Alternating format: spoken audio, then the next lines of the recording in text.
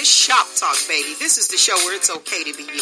We're talking from Yale to jail and from the church house to the pimp house. Nothing's excluded on Shop Talk. So if you don't have a phone, I suggest you borrow one. Call in and voice your opinion live every Saturday morning from 10 a.m. to 12 noon. Yeah, that's right, 10 a.m. to 12 noon. Don't forget to Shop Talk with your girl, because right here, we keeps it real.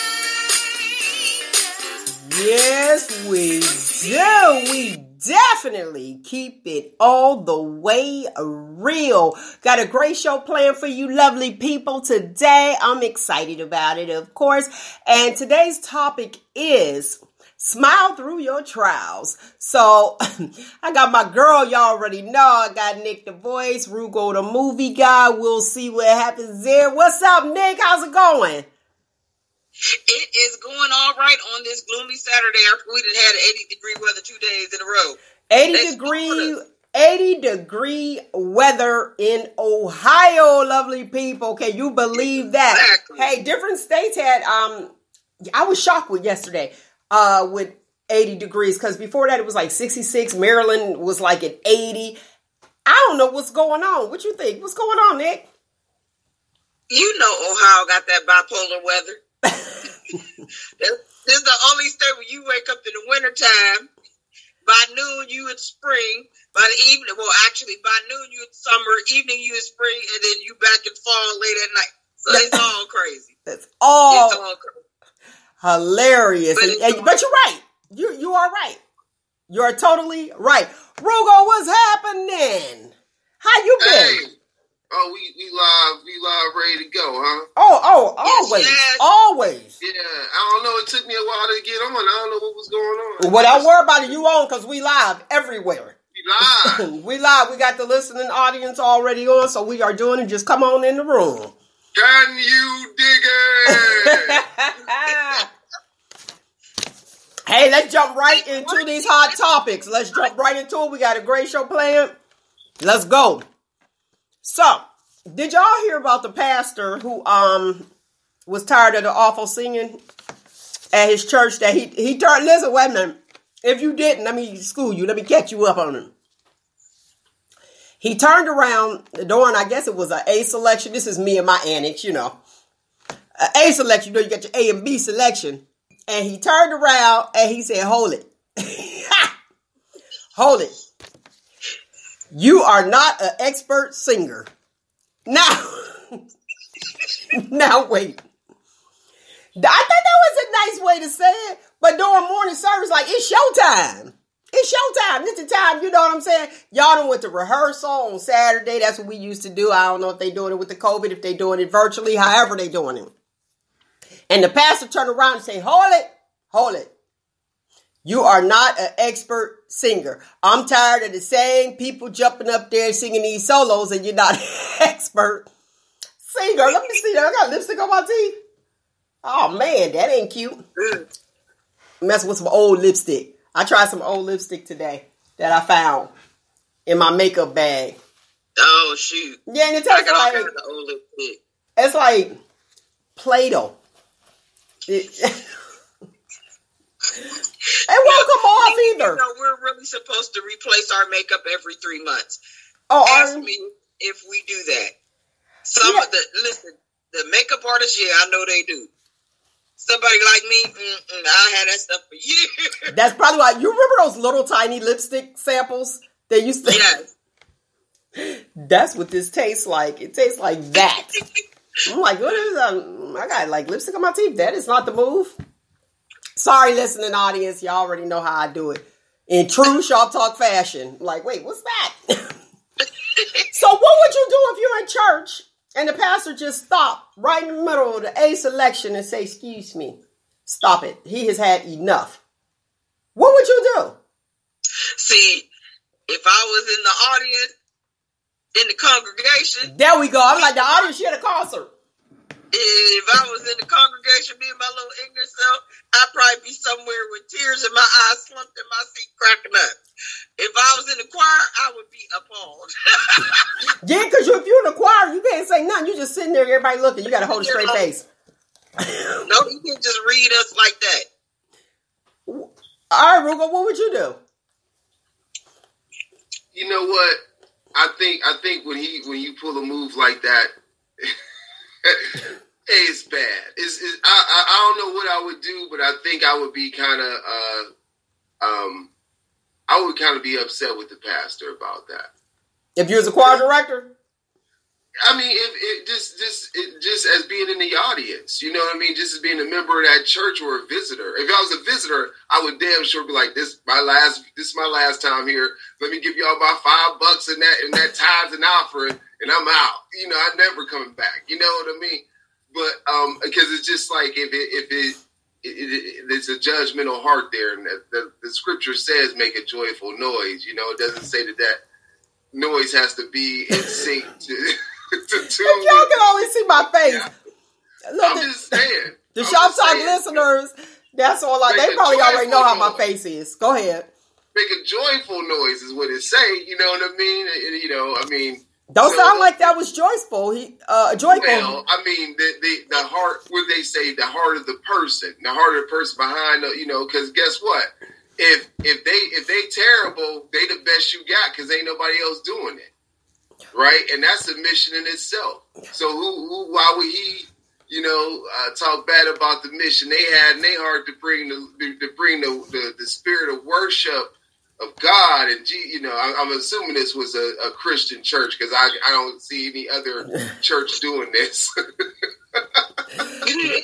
Listen on Nick. It's always those good old Christians. They'll let you know how they feel, and they say, "Bless they heart." Right. But it's too much. Now, what if he went up there with the scripture and he probably said some whack something once or twice, and somebody just said, "Hold up, stop! I don't know none of that stuff you talking about." Because we all been in a church service where the preacher go and say some stuff that you be like, "What are you referencing?" Okay, let me say this. Let me say this to that. To that point, let me speak to that point. My uncle did that. My uncle did that. He stopped the pastor. He was like, "That is not true.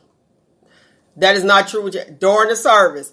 So some people are honest, but now if a pastor, you said that would be if you were visiting the church and the pastor turned around and said that you would, that's your last visit. Here go my $5 contribution. I'm done.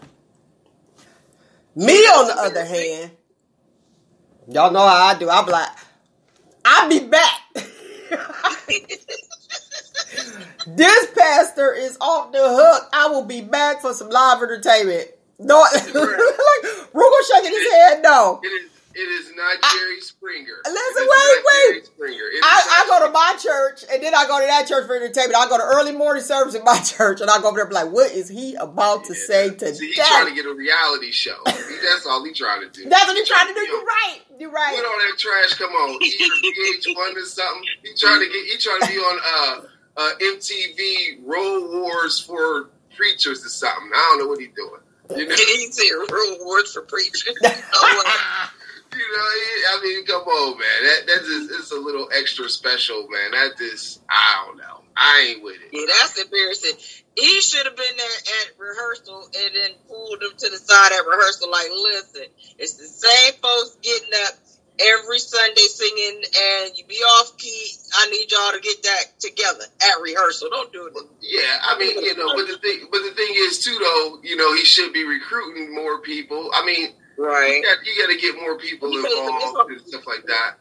But it's hard to get people in the choir. It really is. Yeah, because you got dudes like him. Talking about, hold on, I'm going to shut this whole production down like he James Brown or something. Ain't nobody come and put no cape over that dude when he done preaching.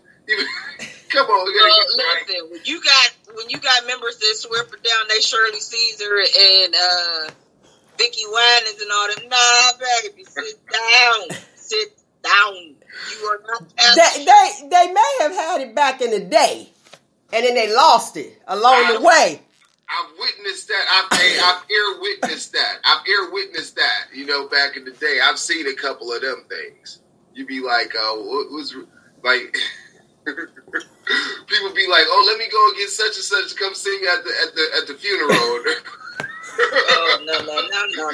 Because they knew it when they was young. They get up there, they'd be like, what in the world? Like, nah, man. Like, we get, I mean, but it's a joyful noise. It's a joyful noise. Listen, but, you know. That's true. Joyful, I don't know about noise, yeah. I went to a wedding, right? This wedding was absolutely beautiful. I'm just there. I'm there. I'm a guest. I'm enjoying all of it. This singer starts singing, and he was singing. Well, y'all know how I feel about John Legend. Anyway, I'll be like, sleep. But the song was All of Me. And the people in his era, I guess he was like the bomb back in the day. They was like, oh, he could sing. Oh, he could sing. This cat hit the All of Me. I can't even, listen, it was worse than me singing. Y'all know I cannot get down. Okay? But I think I would have been all right. He sang that song, and he started with the All of Me. He hit wrong key. I was like, and I had my head like down because John Legend put me to sleep. And I heard the music. I was like, here we go, this elevator music. And when he started singing, it woke me right up. I said, and listen, this is what the people was whispering. The peepists, shout out to Joe Teague. The peepists was witnessing. They was whispering, and I was witnessing this. Oh, he used to be able to sing. He could sing back in high school. He got a head full of gray hair. Y'all should have had a rehearsal.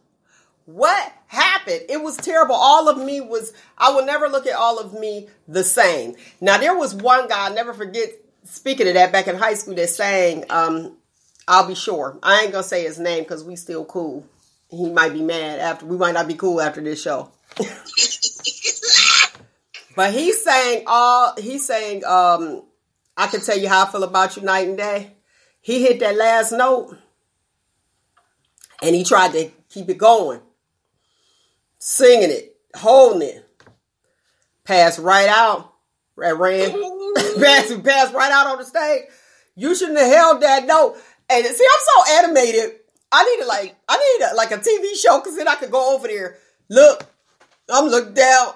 Oh, he out. What happened? Trying to hold the note, because y'all, people like you guys, encouraging him, like, yeah! Right. They showing up for everybody. They like, he's still holding the note. Everybody cheering them on. Passed right out, but laid flat out on that stage. That's crazy. They're like, is he dead? Is he dead? What happened? Y'all a mess. See that people like y'all encourage that stuff. I had a bad experience in my first wedding. I got two people that I know can sing. Okay. Well, three people. One, she decided to go to a baby shower the day of my wedding. Even though she never heard for the night before. I want to choke life out that child. But the other two, they practice, you know, and everybody in town know they can sing. Mm-hmm. Why did they get up there in my wedding? And I was in the back room. When they first started singing, my eyes got this big. I was snapping back there in that back room. Everybody was trying to calm me down. I was like, what is they doing? Well, what happened? It sound like chickens being choked. So at that moment, would you turn around and say, I thought you were an expert singer? Like, I couldn't turn around and say nothing because I was in the you was in the back room, but did you want to say it?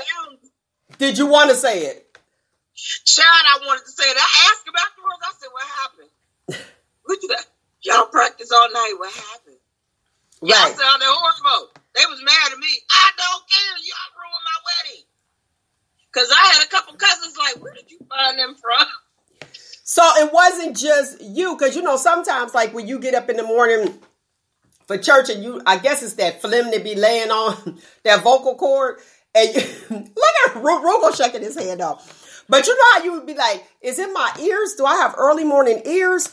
Or is it the early morning voice? You can't tell what it is. You know what I mean? It'd be early in the morning in church, and you'd be sitting there and you'd be like, why they sound like that? Because their voice hadn't got there yet. So they ain't had no excuse. So what time was your wedding? My wedding started at 3. Oh, yeah, that was done. Yeah, that was good. A couple of my cousins was like, Nikki, I know doggone well you didn't ask them to. I was like, y'all, I ain't lying, they can really sing. I was like, that's why I asked them. Otherwise, it would have been somebody else. They can really, when they couldn't sing that day? Child, listen, they couldn't do nothing that day. Couldn't, listen, like I said, it sounded like they was choking a chicken. For real. I was sitting there in the back, almost broke out in tears. I was so mad. I was like, "Oh, I'm gonna kill him." Was it video? Somebody probably got a video somewhere. Oh man, I like to hear that. Look at me like somebody probably got a video somewhere. I'd have to find out who, but yeah, I like to hear that. Oh, in fact, I gotta find the tape because the church usually. You know, churches, they'll usually record. Back in the day, it was cassette tapes. So I got to find a little cassette tape because it's on tape. I just got to find it. As a matter of fact. Girl, listen, eat it. So how do you tell somebody that they can't sing? Do you not? Roogle clearly feels as though that the pastor should have, had a meeting or something? No, she said that. I think the pastor... Yeah, you said that? Okay. Yeah. I think if the pastor ain't up there willing to do no solos himself, he need to sit his ass behind that pulpit and just preach. Now, you know a lot of pastors like to sing solos. But a lot of pastors like to get up there and sound horrible themselves. Hey, that's true too. But I'm saying, like, you know, I mean, because let's look at it like this. Most people in choirs, they volunteering. You know what I mean? They volunteer. It's a ministry. Not only they volunteering, they also paying tithes that pay his salary. So he can't tell them the truth? So I mean, he could tell them the truth, but I wouldn't be trying to embarrass people. And I think that's what the intent was. I don't know how bad it... Well, you know what? I do know how bad it was. You can find this on YouTube. It was bad. They looked the part, but it was bad. It was bad. Well, I mean... Their robes was cold, though. The robes was cold. Yeah. So they got a Dallas Cowboy problem. Listen, that's the colors of the robes. Wow. You sure? Look, you sure you ain't see it? You don't know. No, I ain't see it, but I just thought about like teams that just imploded, and I just said like that sounds like a Dallas Cowboy problem. Like they got on paper how it look on paper, they should be winning a whole bunch of games. Granted, their quarterback is out, you know, but still, you know, they roster. You would think like, oh, okay, and then it's like, nah. So it's like psych. Yeah, so I guess the issue is if he had an issue with how they sound, he should have took it up with the director of the choir. Yeah, after because he's not going to be at rehearsal. But now, how do you tell your pastor, if you have a pastor that always want to sing a solo that can't sing, how do you tell him that he can't sing? You got some of them old bull mothers like Sister Betty that will tell you. They'll tell you, Pastor, come on now, baby, you know you can preach, Pastor. You know you can preach, Pastor, but please, baby, just Pastor, don't sing, please. Just lay that to the choir. Lay that to the choir. Just call it a day, huh? All right, let's move on to what broke the internet. The 3-year-old birthday girl. Now, if you did not see this, let me catch you up to speed. It was a birthday party. The little baby was turning 3 years old. It was another little girl at the birthday party that was right next to her. Now, let me catch you up. And what ended up happening is when they were singing happy birthday, and the 3-year-old whose birthday party it was, went to blow out her candles, but the little girl on her right blew out the candles. That little 3-year-old snatched that girl by her hair. She was serious. Now, see, that hair snatch, it had history behind it. So I kept saying, she's only 3? Man. And then, look, I'm like, if you snatching her like that, like if she done blew out her candles, thank God they ain't 33. It could be something different. You know what I mean? We don't know where it's going to go. Look at Nick's eyes. However, I thought they looked a lot alike. Well, guess what? Sisters. Yep. Sisters, because I'm looking at their outfits. I said they had the same kind of shorts, But they looked alike. The little 3-year-old, her hair was pulled back. The other one was just down. And the way that she blew them candles out, she shrugged her shoulders like whatever. Yes, she did. I said, "Oh, that was That's planned." why her little sisters tried to snatch the soul out of her body. I feel like she told her that. I feel like she told her, "I'm gonna blow out your birthday candles." Did you see it, Roogle? It broke the internet. It sure did. Where you been? What'd you think about that? How would you have responded if you were there, Nick? Probably the same way. She would have got hit. I'd have gave her a 2-piece, but that little girl did one better. Tried to snatch the soul out of her sister's body. I said, you can tell when they grow up which one is going to be the it starter. minus the HT, because we, live. And which one is going to be the enforcer. That little 3-year-old is going to be the enforcer. She going to be whipping some behind. Listen. You could tell by the way she snatched the girl up. And even after they broke them apart, that little girl turned around and flipped her little hair. She snatched her again. Yes, she did. Yes, she did. I said, no, it's history behind that. That wasn't just a guest at the birthday party. Did you see the little happy birthday picture session that I posted? No, I didn't see any of that. I'm sure the listening audience hadn't seen that either. But I'll have to check it out, and I'll look and post it on the page so the people that's listening can hear it. Taking pre-snatch. Oh, you know what? They had a lot of memes with the 2 little girls. They had the birthday girl talk about my plans, and then they had the girl that blew out the candles, 2020. COVID 2020. I just started out. I was like, yeah, you be ready with your plans. And they just blew them out like, no, this is what we are going to do. All right, let's talk about the bucket list. Do you have a bucket list, Nick? Yes, I do. How many things on your bucket list do you know offhand? Let me see. Probably like 5 to 10. Okay. How many left? Subtracting stuff. Never subtract from your bucket list. Never. Well, no, I take that back. I did do one thing on my bucket list, and that was to get on a cruise ship, because I always swore I would never get on a cruise. I don't know how to swim. I said, that's too much water for me to drink, and I don't eat fish. I got on the cruise, and it was like, I was actually in a moving hole. The only time you could tell it's moving if it was like the waters, it was a little bit choppy. And really, even standing outside watching, like standing outside just looking, you could not tell that the ship was moving. You can't feel it like that unless the water is really, really, really choppy. But I enjoyed myself, so I want to do it again. But yeah, I have several things. There's places in the United States that I really want to go that's on my bucket list because I've never been. I want to go. I have family overseas. Born and raised. So traveling is one. Definitely. And you still have yet to accomplish those. But you being a travel agent, you'll be able to do it.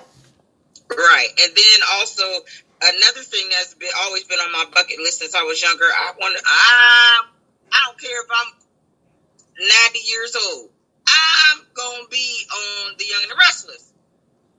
That was always on my bucket list. I want to be on The Young and the Restless. Well, you better hurry up, because I don't know how long that will be on there. But you on your way. Go ahead, Roogle. What'd you say? By the time she going to get on there, she's going to be Aunt Mamie. She's going to be the rebirth. I'll be that. I will be that. Like, Aunt Mamie came back. Look at that. But that was on my bucket list. I always said that I want to be a character on The Young and the Restless. Even if it's a walk-in character for a day, I don't care. I want to be on The Young and the Restless. A cameo. Okay, go ahead, Roogle. Wait, go ahead, Roogle. What was your question? You want to be in the culinary room? You want to go to the culinary room? You know who watched The Young and the Restless. Yeah, I ain't gonna lie. I used to watch it back in the day. Did you? Back in the day. With your grandma? With pretty much everybody, but the most fun I had when I was in college, we used to watch it. In college? Right, y'all, wait a minute. In college, guys watch the soap operas? Hey, everybody. Well, you figure like, okay, first of all, I went to a small private liberal arts school, so it wasn't too much of like entertainment. Like when I went to college, when I went to other colleges, and they was like, "Oh, we got cable." I was like, "You got what?" You're like, "How?" You know, remember when I went to school, you had to, if you wanted to call home, you had to buy like a card to call. You know what I mean? It wasn't no cell phones or nothing like that. I guess I'm dating myself. But the point was that like in our common area, there was like one television. And we had some friends that would commandeer the television to watch two things: Young and the Restless and Martin. Oh yeah, you know you did have a common area. Martin, we watched. Nick, I don't know, when we was in college, we were watching Young and the Restless. You ain't watch Young and the Restless? We were the Young and the Restless. Y'all was the Young and the Restless. Oh, okay. Yeah, exactly. I'm like, we kicked it. And look at you sitting there just watching it. Oh, really? You just came on our way. We kicked it. We're doing so much. I probably shouldn't even be putting this out there gambling. Man, we did all kinds of stuff. In my college, listen, there was this guy that was an expert at making fake IDs. I was like, how you make a fake ID? Listen, and he had big poster boards with different states painted on it. And the one he was from Indiana, and he was from Indiana, so he had it perfectly. So I was like, let me get that one. You would stand in front of that big poster board where the picture part was. They would take a Polaroid picture, they would cut it out and laminate it. They laminated it, cut it, and make it look just like that. Because when I went to go use it at a club, I was afraid. Listen, I was not even 19 yet. I was like, oh my God, I'm going to get caught. I'm going to get caught. Oh boy looked at it, then he looked at me, then he looked at me. He said, okay, you go ahead. Listen, oh boy made money in college making fake IDs. That's how they was making fake IDs back then. And I know they a lot more advanced now with making them. But Roogle, did you have a fake ID? Nah. Oh, look at Roogle. See, that's why Roogle is on the show. We need to balance. Look at that. Listen.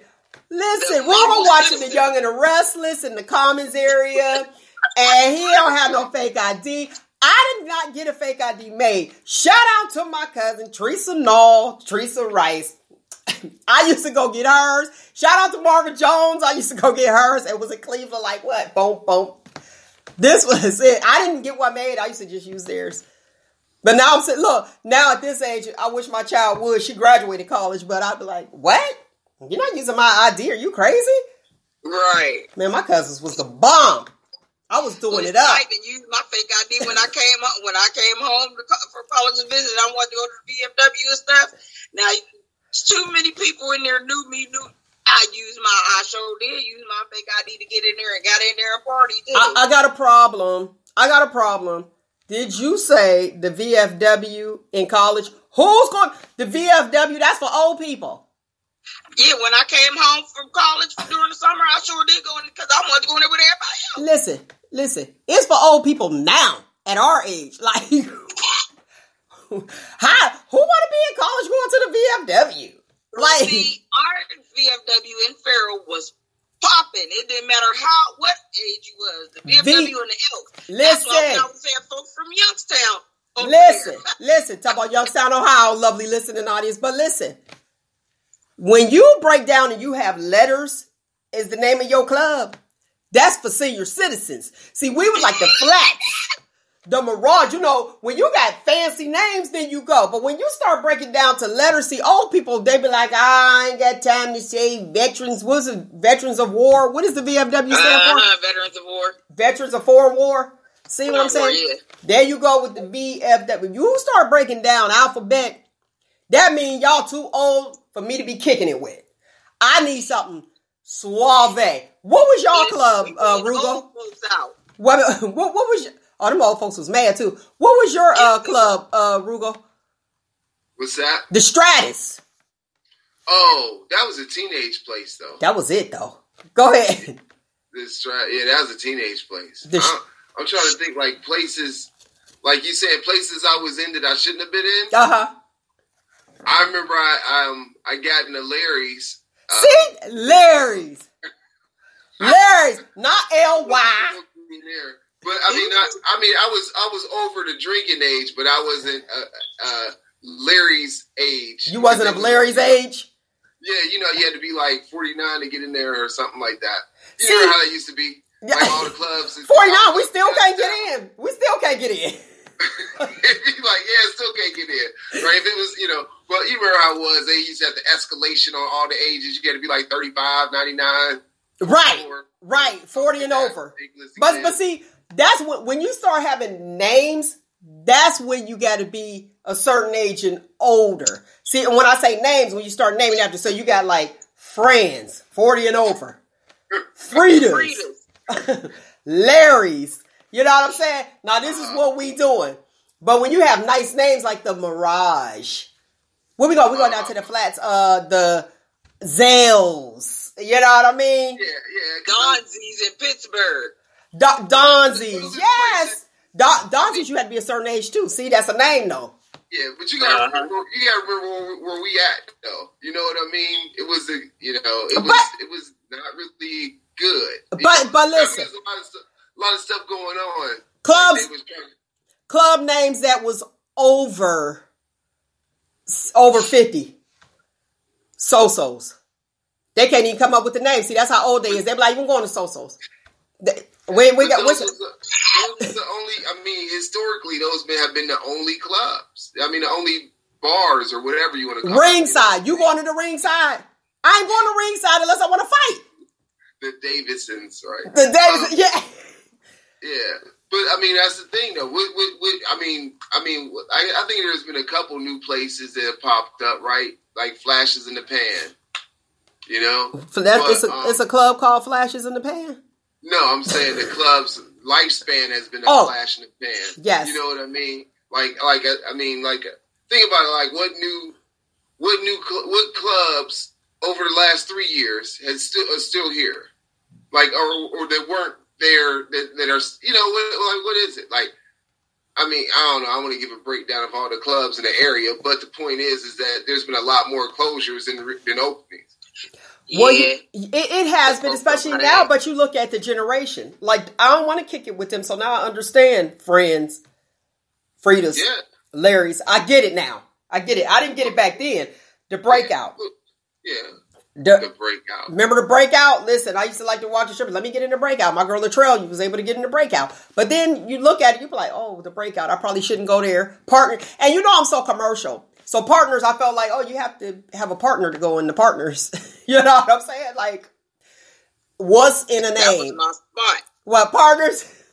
When I first started coming over here hanging out, when I first joined the club, I was always in there. See? Look at her. We kicked it. But Roogle he lived the real college life. The Commons area, it was like a different world, huh? Y'all was down there? It was a different world. Yeah. It was a different, all together, yeah. What did you experience that you'll take with you in college? My degree. You got your degree. Now that's a good thing. I had to go back. I ain't flunked out, but I said, let me withdraw beforehand. Yeah, but because it was real where I was at, because before how it is now, it's like the schools, they try to, if you ain't really performing and stuff, they try to like cut you off because they're getting in trouble with financial aid. Mm-hmm. But the school I went to, if you weren't, like, it was people who was there for their first semester who didn't come back for a second because they said, we don't want your money anymore. Because of know what I mean? Oh, because it'll show that they're the graduation rate. Yeah. Go ahead and shout out your school and your award. Till College in Greenville, Pennsylvania, where I was the second annual Dr. Martin Luther King Jr. Community Service, the second annual award winner. But okay. But the thing was they was quick to be like, Like in the beginning, they said, I don't know if all colleges do this, but we had an orientation, and they said, look to the right, look to the left. After these people ain't going to be here, you might not be here either. That's what they said to you guys? Oh, they doing it like that, too? Yeah, they did it like that. Like, I graduated in December, and we had like about, I think it was 48 people out of a 400-member class or something like that. Wow. You know what? When I first went to college, it was fun, and I had fun. I had to go for me. But I will say with this generation now that I see, the upcoming generation, and even like with my children's, their generation, they're all about college and getting their degree. My generation, we was all about college and having fun. Roogle, that was nice of you to do the right thing. Went to school. You went to school to learn. And I used to hear that too. What do you go to school for? To party? Listen here. I had fun in high school. I had a blast. And no, I didn't take too much serious, but I wasn't no F student either. And my thing was, you had to do this if you wanted to do that. And so I knew what I had to do. But I had a blast. I can't take it. I wouldn't take nothing back that I did because I made decent decisions. I made decisions based on my future, and I'll put it that way. If y'all want to do that, y'all go right ahead and do that. I'm not doing that. I'm not trying to be tied up in nothing because I don't want the phone call, talk about something. Hey, can you pick her up? I didn't want that. You know what I mean? So you made your decisions wisely. Having a good time partying, I think everybody, I really feel like everybody should have the college experience. College is not for everyone, but everyone needs to experience it. Even if you go and visit, you go to the dorms, and back in the day, $5, you was rich. You remember that, Roogle? But I do remember we watched Martin. Huh? How much money did you have, Roogle? 500? What you talking about for school? In school. Did you always have money in school when you were in the dorms? I had resources. Roogle is from the suburbs. Y'all, Roogle was bougie. $5, you was rich. It was like, what you got? $5, we got some chips. What you gonna eat? I was like, I'm going home. See, I wasn't too far. I knew where to go. I'm going home. And I'm going to chill. I was 4 hours away, so I ain't had no other choice but to make it. Shoot, it was Taco Bell. I remember when they built Taco Bell. You remember that, Roogle? Cafeteria and everything was called Taco Bell. Listen. I got so tired of Taco Bell. What about that card? Roogle, did you have a card? The food card? No, at our school we had a traditional cafeteria. Yeah, but so you just had to show like your ID. You didn't swipe. Yeah, you just had to show your ID, and you sat down like a cafeteria. Like there was no limit on what you could have. Oh, see, now I was at YSU. Now CJ Claudia, shout out to you. She was at Kent, and ain't nothing like a Kent State party. I sound like a straight up party, but I did it. I got my degree.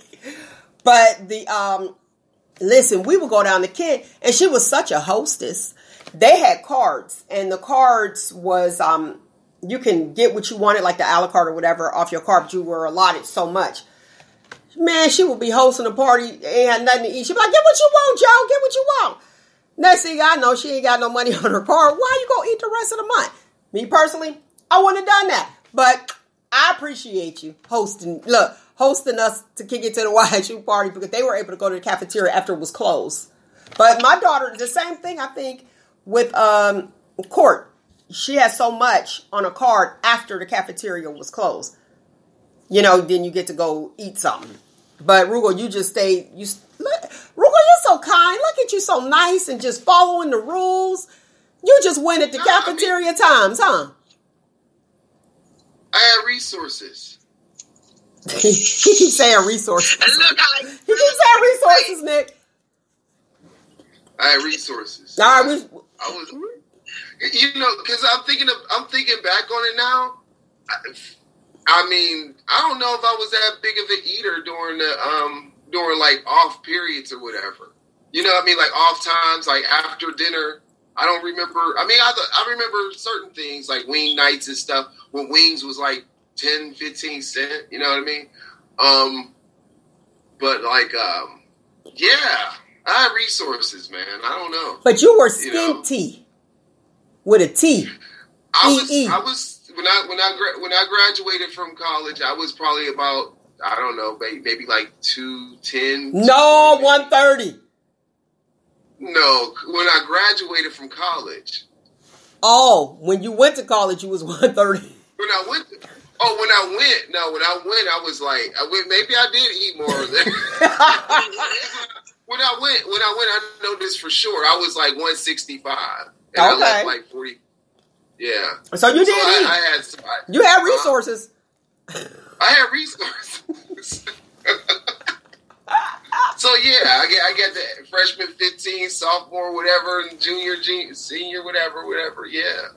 Bucket list. Yeah. What was on your bucket list that you want to do, or did you accomplish everything on your bucket list already? Heck no. You know what? I really don't. The only thing that I can say that the two things that I would like to do, get a PhD and go to the Galapagos Islands. All right, travel agent. Get with him. Those are probably the two things that I would say I would want to do. Wow. Maybe some other stuff. But that's pretty good. The PhD, so we can call you Dr. Roogle? Yes. Yeah, and I would make sure that people did. I'd be like, hold on. Doctor. I'd be like, Snoop Dogg, what's my name? Tell me. That's things on my bucket list too. Because I'm going back to school, but yeah, I want to get to I want to get my PhD.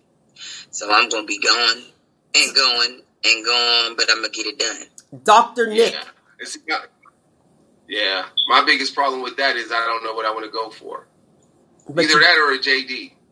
So is it the name that you just want? Dr. Dre why don't you just get a name change? Just change my name? Just change your name. Do like Dr. Dre. No, I don't know. No, I don't know. You know, I mean, it was before I had a really academic kind of career path, you know what I mean? But like now. That you definitely did.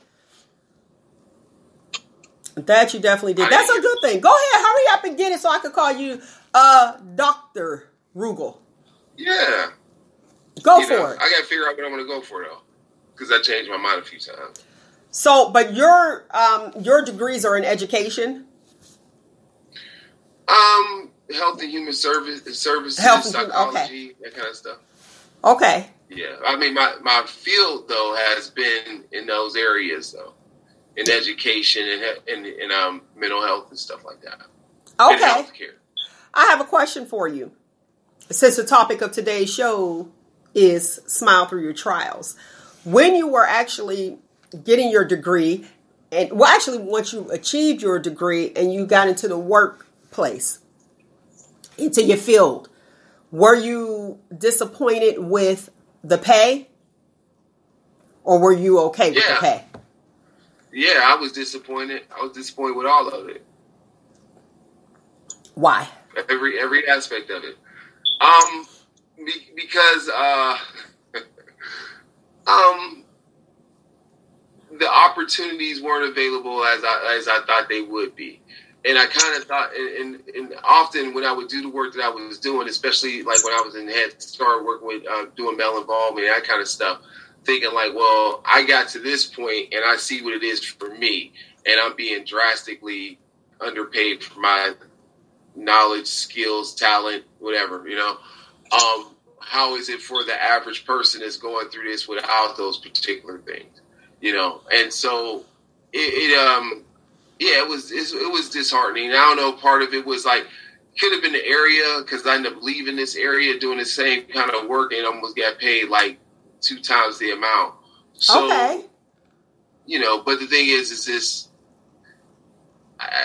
it's always this difficult, this kind of this breaking in, trying to find a way, you know, because certain jobs, the career path I always had, it wasn't like there was a set standard of, okay, now you do this, you've been here this long, now it's that, you get this pay, you get that, whatever. You know, it's always you're vying best. You're always vying for your next position or wage based off of where you go, what grants you right, or something of that nature, right? So it could be kind of difficult. versus like I go to a place, I punch in every day, and I've been here for this year, I get a raise this time. Because like working for nonprofits, a lot of times you're in a situation where it's like, okay, we got a COLA, cost of living increase or whatever, and but we're going to use that towards healthcare. We're not going to give you a raise for it, and it's like 2% to begin with. You know what I mean? So you can find yourself, even though you feel like you're doing good work, you're not doing work that's well compensated. You're not being well compensated for that work you're doing. Okay. My question, I got another one, and then Nick, I'm going to ask you the same thing. Okay. Nonprofit. I want to piggyback on that. Nonprofit organizations. Is it best to work for a have you found, I'm asking your opinion, Roogle, have you found it best to work for a nonprofit or for profit? It really depends on what your ambitions are. I feel like when I worked in nonprofits, I feel like I had more creative, even though there's guidelines and stuff like that, I feel like I had more creative experience, more creativity on the job in order to be able to do stuff like, I think I want to write a grant for this, right? And be able, you can build upon it, right? But I would say money-wise, for profit, especially if you're selling something that people want. Okay. Yeah. So it's expensive because you can make money in nonprofit. You can, but it's kind of tough because because it's always about moving up the ladder, not just necessarily based off the merit of what you do in that particular position. Now, you said something, you were talking about like writing grants. So doesn't like your income, isn't it based off of if you get the grant or not? Well, it could be based off that if you are in a situation to get compensated at that level. So there's been jobs where I've been at where it's like, let me write in this administrative fee to be able to implement this grant, right? And so, well, who's the implementer? I am. So, okay, there's my raise. But if I'm writing a grant and I'm for a larger company and I'm working and I'm at the, let's say I'm doing it from a coordinator's perspective, I might write that grant. The money comes into the organization, but it's just monies to do the work that you wrote the grant for versus capacity building in some cases. It just depends on how the grant is written. Okay. All right, Nick, have you worked in the field that you went to school for? No. Why is that? Did you change your mind along the way or what? Yeah, I changed my mind a couple times. But yeah, what I've actually been doing now is like more or less, I'm trying to get into human resources, and then also with me doing computers, I was going to go back to computer science because I'm more so in the field of computers now than anything else, which I never thought I would be. I didn't even want to be bothered with computers at first, so that's what I'm actually going to go back to school for, like computer science, because there's a lot of computer jobs coming up, especially for cybersecurity, because we have so many hackers and everything. And cybersecurity is one of the number one jobs. So that's what coming up. So that's what you're interested in. So that's what you're interested in now. Yeah, that's what I'm going to go back to school for, and then I'm going to minor in human resources. Okay, now let's go back to the question. What did you go? Let's start with this. What did you go to school for? What did you go to college for? Initially, out of high school, I went into pre-med. Okay, pre-med. Okay, and then you changed your mind to business. Mm-hmm. Okay, then you. Okay, I don't like blood. Well, but here's the thing: you are doing your business. You got your own business. So, and you keep doing it. So you're working in your field. Mine was education. I went in education, and after dealing with some people, I was like, oh no, I won't do good with these high schoolers. It'd be, elementary education, secondary English. I was like, oh, that's not going to work for me. Not with the way things are going now. Mm-mm. And then I end up changing into, get the allied science. So there we go. And then I did my communications, and I like to talk. Why not do the thing? You know what I'm saying? I don't sing, I talk. So I'm actually doing everything that I did or wanted to do. My bucket list, I did everything on my bucket list except go to the prom with Will Smith. That's what I plan on going to the prom with Will Smith. Did you know that, Roogle? Did not know that. Yeah, I'm trying to think. I sent a letter and everything. Was that the brand new funk Will Smith? No, this was the Fresh Prince of Bel-Air Will Smith. Oh, okay. Yeah, I sent a letter and everything. I guess he never got it. He was wrong. Look, I'm like, it was way back. Wait a minute, 1 second. It was way back then. I sent the letter and I never got a reply. Darn. So I just settled for John. I just will John peace. Was like, Did try for Carl? Huh? Did try for Carl? Oh, no. Or Uncle Phil. Never, Uncle Phil. Never. Didn't even work for me. Did not work for me. But I did complete my bucket list. All right, here's the Shop Talk question of the week. Let's move along. And when you hear this statement, what's your reply? Any female that pays her own bills is single. Go ahead, Nick. I would not say that. Because, you have some bills that you acquired on your own that I have some stuff that I acquired that I don't expect my husband to pay. If he want to offer to pay, I ain't going to turn it down. But no, I wouldn't say that. Okay, go ahead, Roogle. The question was, any woman who pays her own bills is single? It's under the Shop Talk question of the week, but it's actually a statement. Any female that pays her own bills is single. Nah, I would say more or less no. I don't understand that. Because we've had questions that have told us that there's been women who've been in committed relationships who flip the bill for everything.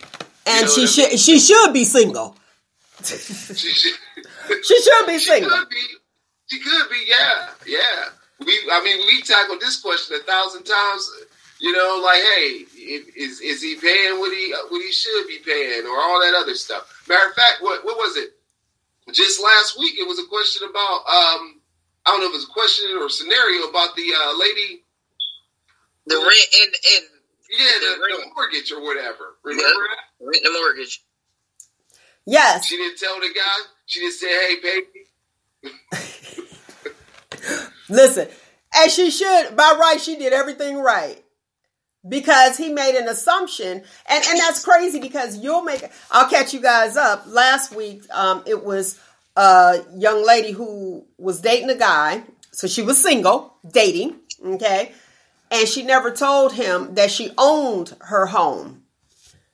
He assumed that she was renting. So here you go. He's helping her pay her rent, but has an attitude when he finds out it's her mortgage. Why is that? You're doing the same thing. So my question would be, you're okay with paying somebody else, but you're not okay with paying me. You know what I mean? So it's like, you're helping me both ways, but when you find out you're directly helping me, there's an issue. He thought it was wrong. He felt that her omitting that information was a lie. That's nuts. Would he still help her if he knew it was her mortgage? Because he still needed to be paid. So that's what I was struggling with. Maybe it was just the fact that she never told him. I don't know if he felt like, I'm sure he would have done the same thing, but I don't know if it was just more so because she wasn't upfront honest with him, or was it because he thought he was going to get a free ride? If you live in here, you're not going to get no free ride, period. So I was kind of on the fence with that. Yes, she should have told him, but why are you mad? Rent, mortgage, whatever, it still need to be paid. Was you still going to help? It seems, if you were still going to help, then shut up. It seems like, to me, I'm with you, Nick. I felt like as long as you knew that you could potentially get put out, you want to pay. But when you find, either way, you're going to get put out, the mortgage versus the rent. So my thought was, what's wrong with his mindset? Go ahead, Roogle, you're a guy. You're a different type of guy, but go ahead. I'm a different type of guy. What I would say is, I just don't think that being a woman being single equates to her paying her own bills or whatever like that. I mean, the likelihood of any single person paying their own bills is high, but especially if you want them on. You know what I mean? If you're gonna come home and have some electricity, some cable, then you better pay them. That's the only way you can ensure it's done. Because sometimes you got people that use their power or money to influence people's behavior. So sometimes you just gotta flip. You gotta pay your own way, not to be corrupted. I'll put it that way. Well, I'm gonna tell you. If I'm paying all my own bills, look at you smiling. Look, that's so funny. If I'm paying all my own bills, I'm single. Yeah. Like, and I posed this up on the site, so that people could respond. And I was truly outdone and amazed by the feedback that I got from the men. So the women were like, facts, yes, but the men were like, well, she need to have her own and she needs to do this and she gonna make a come up. These are different people that were responding. She's trying to use me for everything I got. She expect me to pay her bills and my bills too. All of that is what I got from any female that pays her own bills is single. All of that rebuttal from making that statement. Why? Because here's the deal. Any female that pays her own bills is single. If she married, they'll split it. Or he may pay the bills. He may take care. You know what I mean? But it's a true fact. Well, if you look at the doctrine of Beyonce, pay my automobiles, bills, pay them. She wasn't married at the time. She wasn't talking about being married and pay my bills. She was talking about doing whatever she wanted to do. No. She didn't say pay them. She said, can you pay them? Can you pay my automobile? Can you? That was a question. Can you? Okay. Look, I'm like, can you? Uh-huh. Now, if you can, then here you go. Because let's look at it. When you're a single woman, let's break this down. Not forget, but we're gonna pin that. Usually single women, when you're out there, I'm just gonna spill the tea. And Nick, you can spill the tea from prior to your marriage, okay? We usually have, not that we're sleeping with everybody, you have your lawn guy, you have your food guy, you have your utility guy. Roogle is shaking his head. You have different people that come through for different things because someone will come and help you. But when you get a man, and they might not even be anybody, like I said, you're not even sleeping, they may be your friend that's coming to help you. When you get a man, that man is expected to do what 1, 2, 3, 4 men were doing. Now, back to the Beyonce, can you pay my automobile? Can you pay my all the other bills? Bills, that song. And she said, but she also said, I don't think you do. So you and me are through. See, here's the thing. If you cannot do all of those things, then you're not the guy for her. Because you got to step up. Now let's look. We're in survival mode. Top 100 top Billboard artists. If she don't ask me for nothing, don't be asking me for nothing. Nick, you want to spill the tea? You can spill the tea now. You married. What do single women do? How do single women survive and get ahead? Like me too much. Huh? If they like me too much, you got a friend for this.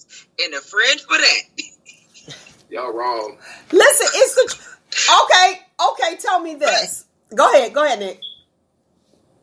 But when I got with one who automatically just started giving me money, oh, you want to go get your hair done? Here you go. You want to go get your nails done? Here you go. Oh, you need help with your phone bill? Here you go. That one I made my husband. See, and that's was number 2. Exactly. Wait a minute though. But exactly. That's the point that I'm making. So when somebody like they like you, it's not that you out there using them. It's just like, oh, okay. Our mindset, we like, okay, this one can provide for me. So one guy commented on the site that I'm not doing for her. I ain't providing for her. Well, wait a minute. In a husband, you're looking for a provider. So guess what? You're off my list. And why is it that we are called gold diggers when we want somebody to provide for us? We are not holding. Because I think the issue with the gold digger is the intent of the relationship. And I think that with the gold digger thing, the intent is only to get money, not to be in a committed relationship. Well, so wouldn't that be a high price prostitute? Hey. Well, it depends on, because people doing everything for $40 now, so they ain't even high price no more. Nowadays, you $40. Who came up with that? Some dude and some chick said okay, and then now they making it popular. You got $40. Don't come to me with no $40. Talking about something here. Here goes some pocket change. Sometimes I ask my husband for some money, he come handing me $40. I just look at him like, man, try again. Listen, and it's like, is that a joke? Is that a joke? But see, you're married too. But these young girls, I think that some of the younger ones, I don't know what happened before. Maybe, they say history repeating itself. Maybe back in the day, they used to do something strange for a little bit of change. You go $40 on a nightstand. Get your life. Right. And to me, it's not even, they're so callous with sex now that it's just like, oh, it's just sex. Before, that's like major. Because once you give that away, you can't get that back. You cannot get that. You done gave this person this. They got it. They know what it's like. You can't get it back. That's just like in a relationship. There's a mission. There's a goal. Guys have goals. And I'm not saying that it's just sex. But I'm going to say it is. And then you have a woman who has a goal. Oh, so tell me. From a male's perspective, Roogle shaking his head no again to the listening audience. From a male's perspective. So, is it you're in a relationship because of you need someone's personality, companionship? Is sex not a thought from a male's perspective? I think sex is a thought from a human perspective. Women like to get it on too. Well, now they really do, but not a lot. Because always they get one to get. Go ahead. They always want to put out. They always want to put out, Roogle. There's not been a stop in the woman's libido. There's just been this idea of how women can express themselves sexually. They get, if a guy, if he has lots of women, he's a gigolo, whatever, player, all positive, woman, hoe, whore, whatever, all that negative stuff. It's all, libido's on. Go ahead. It's always been there. It's just how society wants to accept a woman who is free with their sexuality. Okay, that made it sound real good. And accepting for everybody. No. I had one guy tell me, once we do that, we go together. I was like, for real? Yeah, but that's it. Once you be like, oh, okay, some people feel that way. My thing is, if you're with somebody over 3 months, if it's less than 3 months, is a theory. Y'all heard me say that before. Your theory.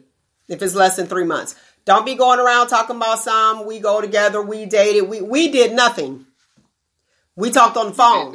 We talked. And I realized that is not the one for me. Deuces, I'm out. Don't be talking about we dated. We did. No, we did not. No, we did not. Call it a day. That's what I'm saying. I had one, we, met or whatever, click vibe. We did, listen, he came to my house. He was like, we go together. I was looking at him like, we go together. You get this away to somebody else, I'm going to hurt you. We go together. I'm sitting there going, Look, bye, see ya. With a whole bunch of crazy. Yeah, right. That's what I'm saying, Roogle. I'm like, bye, see ya. He wasn't crazy though. He just like to cut up and have fun. But we actually did date for a minute, and we look. Y'all went together. You was like, okay, we go together. It was that easy, Roogle. We go together. Okay, we go together. I don't regret it. I don't regret it. We're still friends. We're still really good friends. He's like one of them fun-loving types that you just want to be around. Okay. He's silly, everything. So, but yeah. But as far as being the Marion type, no. Now, see, I wouldn't want to marry. When you said that, Roogle, you brought up a valid point as far as how people look at things. As a guy having a lot of women, he's considered a gigolo. As a female having a lot of men, she's considered a hoe. Don't nobody want a male hoe either. I don't want to take you to the family reunion and all my cousins that slept with you. Get out of here. I don't want everybody knowing what you are like. Right. But like, oh yeah, I know what that's like. She thinks she got something. I need to have something. I need to put you on a pedestal. I don't want you down there. You know what I mean? I don't want you on the bottom shelf. Everybody know what it's like, and they still trying to get it. Listen here. It don't even matter. I don't want nothing nobody else had. I mean, I know you didn't drop straight from heaven and say, here, boom, brand new. But no, I don't, get out of here. Because you might be a scholar. You might need a trophy. You know what I mean? And they be like, oh yeah, I know how he was. And you be sitting there, you eating your potato salad, and they over there like, yeah. No, bye. I'm like, do you know any of these people? Okay, I am that person. I don't want you if you've been with everybody. Bye, see ya. I don't care if I like you if we vibe. If we vibe, boom. But who wants somebody that actually try to talk to everybody too? Get out of here. You want to feel special. You want to feel special as a female. So do guys have that? No, they don't care. And I'm saying, and I'm saying that. That's not true. Look, I'm like, and I'm saying that from a guy's perspective. Do y'all care? No, y'all be like, oh, okay, yeah, she can't be my wife, but I'll smash. I don't know if that's the truth. Explain it.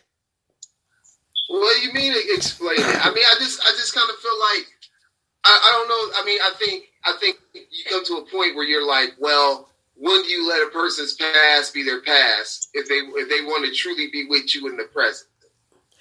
Now that's really nice. And I'm glad you said that. That's really nice, and I'm glad you said it and said it that way. Yes, let your past be your past, but when your past is affecting your present, there's an issue. Right. I used to hang around a lot of dudes and hear a lot of they talking it, and I would ask questions. Some of them didn't mind. Certain females, they'd be like, "Nah, man, she cool. I wouldn't mind." Then there's certain females like, yeah, dog, I had her. Go ahead, you can smash that. I know. She do this and she do that. Yeah, and be explained. I be sitting there going, y'all like talking like I ain't hear all the niggas. You like one of the boys, whatever. And that's how it is.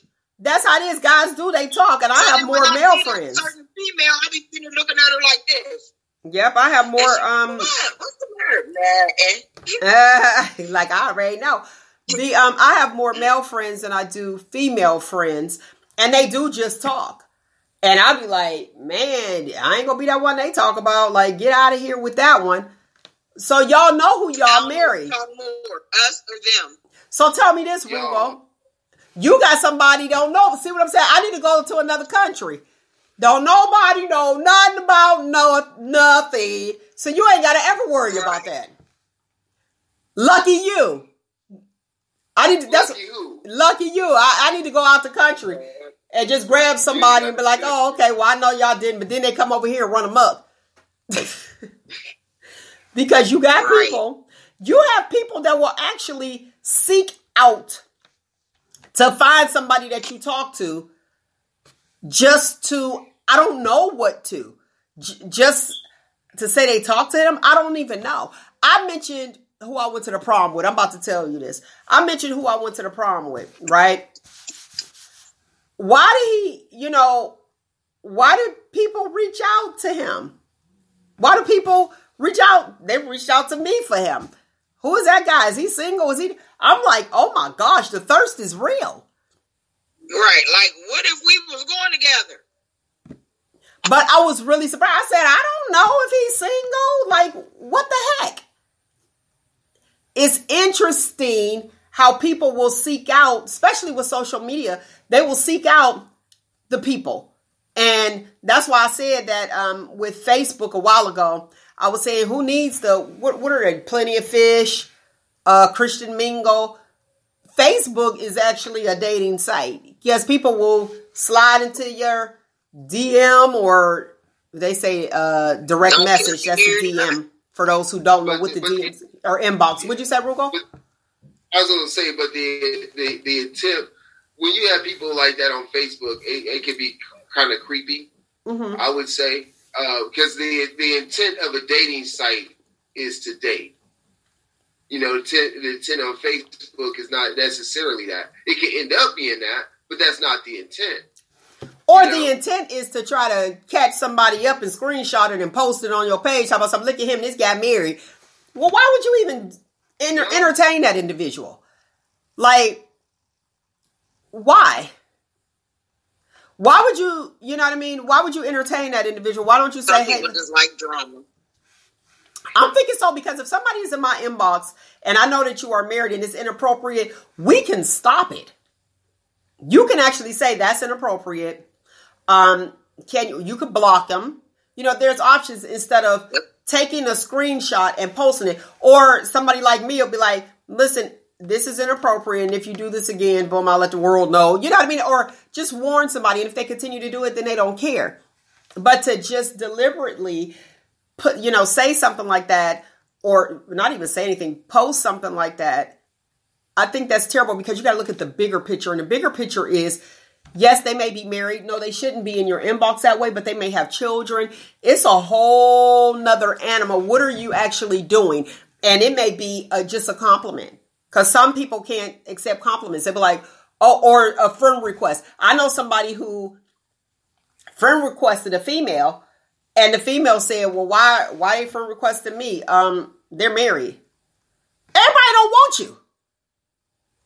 Right. It's like, okay, I see we have mutual friends. Hey, how you doing? Just because a male and a female, and I request your friendship and we're the opposite sex, doesn't mean that I want you. What do you say to that, Roogle? And then I'm going to ask you, Nick. I say that's absolutely true. That just because you're kind to somebody doesn't mean that you want to be with them. You know, it's funny. It's funny that you should say that, because it reminds me of a time where it was somebody I knew. I just happened to see him in the store, and I'm like, "Hey, how you doing?" And they was acting all crazy. I was like, I was just saying hello. That was it. You know what I mean? There wasn't nobody trying to, there was no follow-up question. There was none of that, like a second statement, none of that stuff. They just looked like, no, I didn't like that. And actually, I've seen that happen a few times. Okay. To other men who had no intentions on trying to talk to the woman. They would just say hi, and then the lady take it to the ladies in these situations took it to a whole nother level of escalation. What's your thoughts, Nick, from a female's perspective? Yeah, just because I don't think that. Even before I got remarried, I didn't think that, you might know me because we have so many friends, mutual friends, or because of the bike. Because I got a lot of people that I send requests to because of the bike world. When we ride bikes and in clubs and stuff like that. So I have a gang of male friends and everything. Ain't not one time have they tried to, or if they did inbox me and say, "Hey, how you doing, sis?" or whatever. Then you have those that are just going to be horn dogs anyway. But no, just because somebody sent you a friend request don't mean they're trying to jump your bones. Get your life. Okay. They might be trying to network. Right. Just hi. I just found it to be interesting that somebody thought that. I'm thinking you are cutting yourself off from everything. And just like you said, network. And I just have to put this out here for my young ladies. Everybody is not trying to make an advance at you young ladies. But when you post booty pics, when you post boob pics, and then you have the nerve to say they're thirsty, well, what are you serving? You're serving milk. Thirsty because you put it on you. You are, and to me, that's advertisement. Right. That's the advertisement. kind of attention you're looking for. So when you get it, then you have the nerve to get mad. Again, get your life. Now, I will say, and I'm going to tell you something, it is advertisement, and there's some trickery to it. I have a friend of mine, and she's overweight, and she would take her profile pics, and she would always do headshots, shoulder shots, you know. And when she met this guy on Facebook, he came to see her. He traveled. So when he got to her door, she was standing at her door, and her screen door, waist, you know how screen doors are. It wasn't a full glass. She opened the door. He had no idea that she was that obese.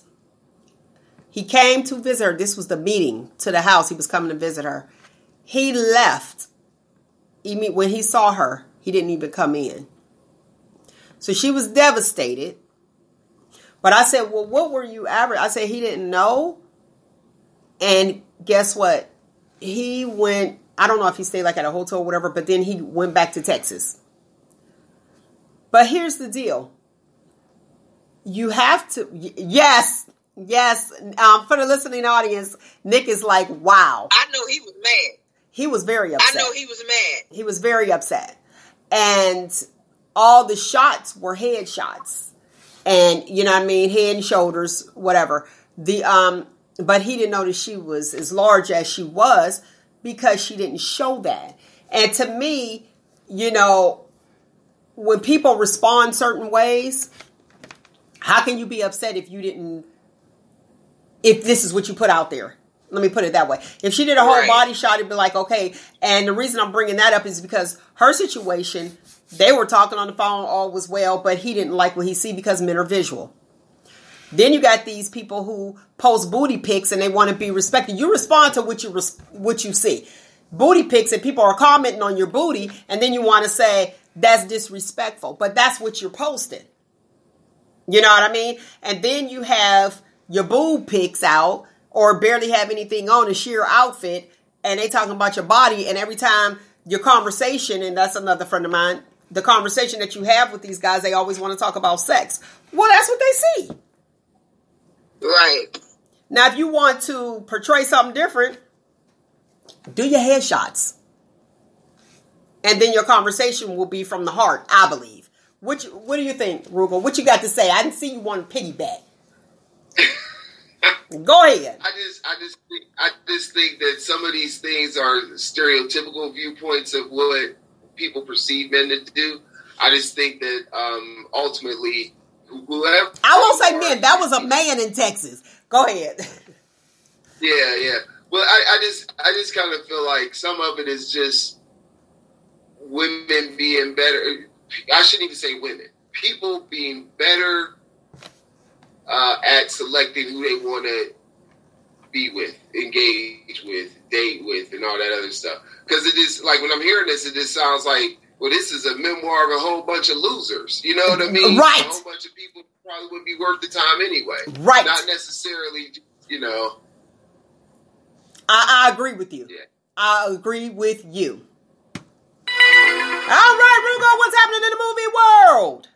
All right. Well, I will tell you this. I just had the opportunity to catch up on Star Trek Discovery. Star Trek Discovery is on CBS All Access, so it is a paid site. However, I watched the first season, got away from it. The second season was done. Watched it all over the last couple of days, and started the third season. Excellent work. It's a really good show. I think people should tune in and watch it. If you're a Star Trek person, you'll really truly like it. The last season introduced Spock, because this is a story of actually Spock's adopted sister, who was played by, what's her name? I can't think of her first names. Martin Green is her last name, but she's African American. She was in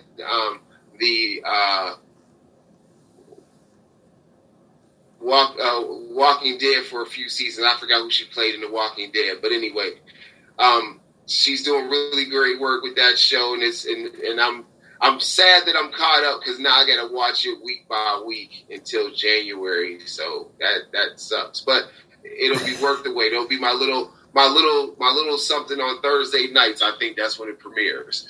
Now, there in the movie world, there's a show called Bad Hair, which stars Ashante Adams. She's going to join Michael B. Jordan in a movie called A Journal for Jordan.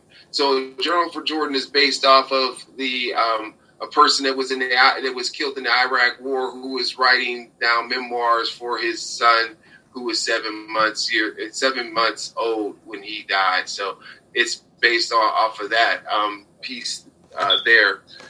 The show Black Hair is actually on Hulu, and it's basically about a woman who gets a weave that takes on a mind of its own. It's a comedy horror show. Wait a minute. It's a comedy. Wait. It's called what? It's called Bad Hair. Bad Hair, and it takes on. Yeah. Well, we know a whole lot of bad weaves and wigs, honey. That's taking on the mind of their own. And eyelashes too. The premise is terror strikes when a woman's new hair weave seems to take on a life of its own, and it's a comedy and horror. It's a comedy horror, and it's a movie. The runtime is 1 hour 42 minutes. I haven't seen it yet, but that's out there. Last week or a week before last, I talked about the 40-year-old version. If you remember that show on Netflix, the movie or whatever. Did check it out. I thought it was entertaining. It was a little bit too long. It was kind of Spike Lee-esque in the sense of how it was shot, but a really good thing. And basically, it focuses on a woman who was a playwright, a successful playwright in her 30s, and now she's in her 40s, and she doesn't have the acclaim that she once did. And so now she's looking not only to break back into writing, but to rebrand herself, and so she becomes a rapper. And then as she starts to rebrand herself as that rapper, it starts to influence her work in a way that she didn't know it would. And so she has some success, and then she challenges that success based off of how it makes her feel intrinsically. So I think it's a good watch. It was entertaining, and it kept my attention. Again, I thought it was a little bit too long. I think the runtime was 2 hours and 4 minutes. I think they could have got it done in maybe about 1 hour 45 or less. But it was good to watch. It was a nice little feel good thing there. Also, our dearly departed Chadwick Boseman, the next movie or his last performance that we have from him is in a movie called Ma Rainey's Black Bottom. It's based off a play by August Wilson, and he'll be in that. And it's based off of a blues singer in the 1920s who is having some issues with her white manager. So we'll see that rendition when it comes out. It should be supposedly hitting theaters in December of 2000. This December 18, 2020. One thing I wanted to correct from last week was I talked about Coming to America. It was actually, I don't know if I made this clear, but it was actually purchased by Amazon, and it will be available on Amazon. So I don't know if it'll have a theatrical release or not. I would assume that they would probably put it in a theater just so it would be eligible for awards or something like that, because I would think a movie of that magnitude may get some nods for best costumes and things of that nature. Not to mention that performances could be Oscar worthy as well, but sometimes you win those technical awards and stuff like that when you have things that capture not a new culture, but a culture or pushes the boundaries of what the costume should be. So we'll see what happens with that. And so, last thing I want to talk about is, since we're so close to Halloween, I wanted to come up with some movies I thought people should watch for Halloween. Now, you guys you can all chime in and add into this, but I think some people should look at these particular movies. I would say Friday the 13th, the original one, and Friday the 13th, the original one. Then the Nightmare on Elm Street, the first one. A lot of this list, I'm going to be like the original one, the first one. Fright Night, the original one, if you remember that show. I've never seen that. Yeah, and then Creep Show. If you remember Creep Show, when the lady hits the guy with the car and he comes back, he's like, "Thanks for the ride, lady. Thanks for the ride, lady." So say those four again. Say those four again. Okay, A Nightmare on Elm Street. That's the Freddy Krueger, or the original one. Then Friday the 13th, which is the original thing that spawned the Jason franchise. Reason I picked number one, I don't know if I can I give a 40-year-old spoil? Yeah. Alert. For 40 years, yeah.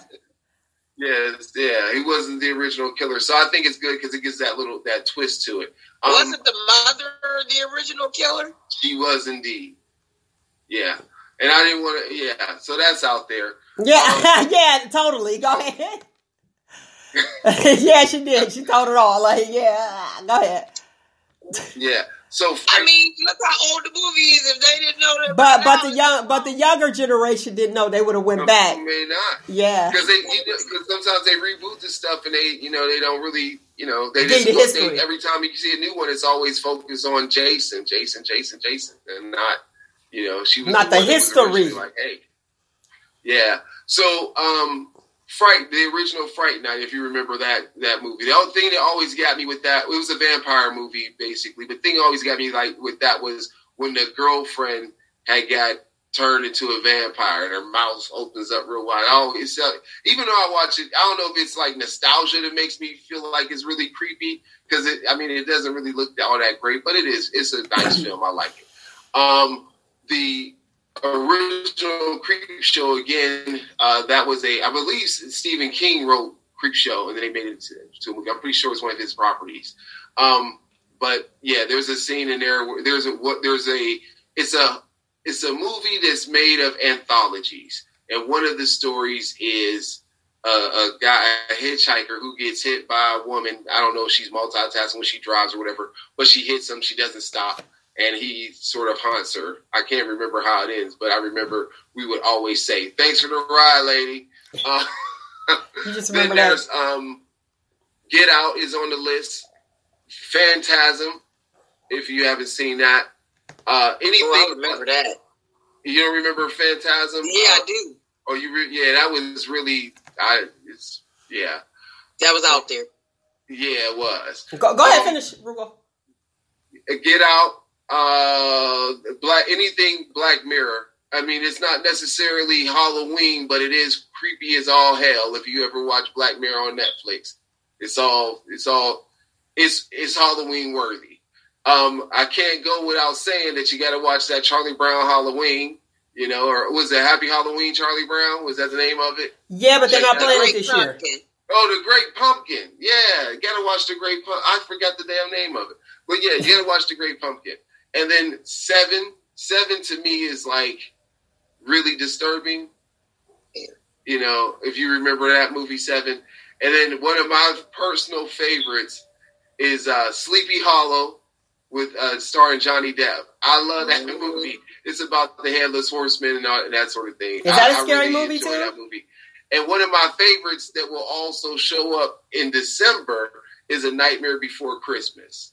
The Tim Burton animation. Well, I don't know if it's claymation animation, but one of those mations. It's about Halloween wanting to take on Christmas as far as like, hey, we can do Christmas, and you see all the hijinks that happens with that. So yeah, that's my list. All right. Well, I'm not a scary movie watcher because I'm so scary. Scariest video of all time. I'm still scared of Thriller. Vampire in Brooklyn. Vampire in Brooklyn was a scary movie to me. Really? It was funny to me. It had its moments. Now, I noticed that you put Get Out on there. You put that on there as a scary movie. I told you that. My son and his friend, they was like, that was scary. Is it because it was such reality? It was a reality check? A part of it was definitely built in reality as far as like, hey, you can have people kidnap you for whatever their purposes are. Not a whole brain body switch thing. That's the stretch. But the whole thing is just being like, I hate to. Sometimes it's being black in America is a horror movie. Right. Like, well, I don't know. And I think this kind of encapsulates that whole experience in a sense. So yeah. Plus, I wanted to give Jordan Peele a shout out too. I mean, because I liked Us, but I prefer Get Out better. More, I should say. But okay. Us is creepy as shit too. I'm sorry, I know the cussing, but Us is something too. Yeah. There we go. Oh, here it is. There you go. Y'all missed the bell. Hey, listen to this. I finally got this lipstick thing under control. I was like, now it's not all on my teeth. Cheap lipstick. Don't do it. When they give you samples, don't do it. And the little Avon, this is way back. That's what I get. The little tiny little Avon color samples. Don't try them before you get ready to do something. I thought it was a cute color though. And see how long the stains look on there. But it was on my teeth for a long time. I finally got it under control. Ding. For the listening audience. It was driving me nuts. I'm like, this lipstick is like, you keep being there. What is going on? All right, listen. Avon is a fine product. Avon, look, Avon is Avon, Allorel, and was it Mary Kay? Let's shout out. Allorel is a makeup line or skincare line too for women of color, all color, that a lot of people didn't know about, and that's Allorel. Let me see how you A-U or L, I don't know. Allorel. Sound it out, but it's got a U in there. Look. I'm like, sound it out, it got a U in there, but it's Allorel. That's for women of color. I use the skincare product though. So shout out to you, Anna Harden. Okay, let's give her a shout out because that's where I get my stuff from. Nice. But I didn't get this cheap lipstick from there. I'm telling you, it's like Play-Doh. They made it out of something. What you in the Halloween costume? You remember the Halloween makeup? Yes, I got that. That's that blood. You get the vampire teeth, and you get the red. You get the red, green, black, and white. Yes, it's like that red blood to be stuck on there. I don't know how long this gonna be on my lips for, but it's probably gonna be there for a long time. That's that cheap. Look at me. I'm like, look. I'm puckering my lips. Like it's still like stuck. It's still on there. We'll see how long it is. So stay away from cheap lipstick. It's almost like a matte. Matte is back. Yeah. Matte color. When we're talking makeup is back, and that's how it's that before the high gloss. But let's talk about this. Let's talk about some trials that we had and how we could think back and laugh at those trials, and without being the victim. Reading the role of the victim. Okay? So, I'm going to do this, incorporate this. I did this on Be Inspired yesterday. I'm incorporate this as my Q-tips.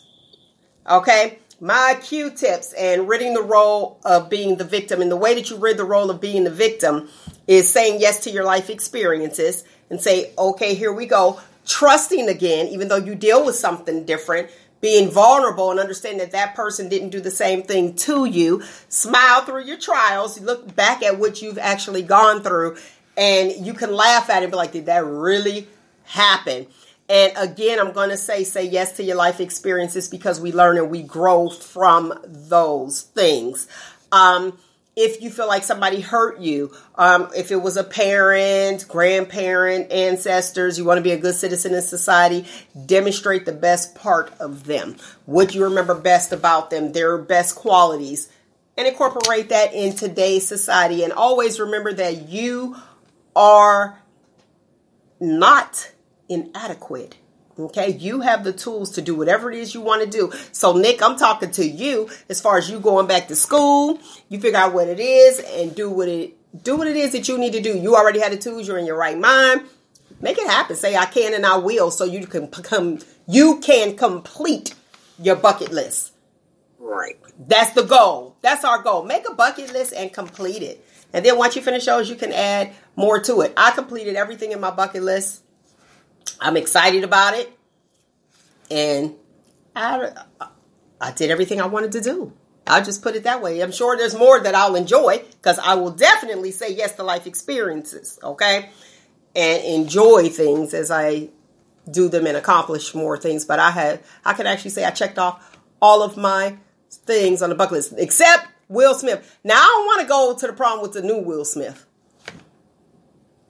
I'm not feeling it. Why you shaking your head, Roogle? Look at him and Nick both shaking their head. I ain't interested in the new Will Smith. Jada done broke him down. She done broke him down. With them entanglements. Yeah, I'm like, he don't even look the same. He was nice. He had that little swag. He was like the ideal guy. You know what I mean? You know, if I could make the ideal guy, I would say God-fearing, of course, you know, Christian God-fearing, a little hood, a little roughneck I need a little bit. I need a gentleman. I need like a hip-hop. All that together. Like hip-hop, roughneck, gentleman, God-fearing. That would be the perfect guy. Oh, and rich and generous. That would be my perfect guy. Go ahead, Nick. I would add one more, but I can't say it on here. Yes, you can. Oh, and functioning. Functioning in a rather large package. Now you are. Roogle shaking his head. If you could have the ideal female, what would you? Oh, I don't like the short guy either. Go ahead. I don't even know. You don't know. Whoever would reach my heart in the most significant way. Look at him. He's so kind. He's so nice today. Look at that.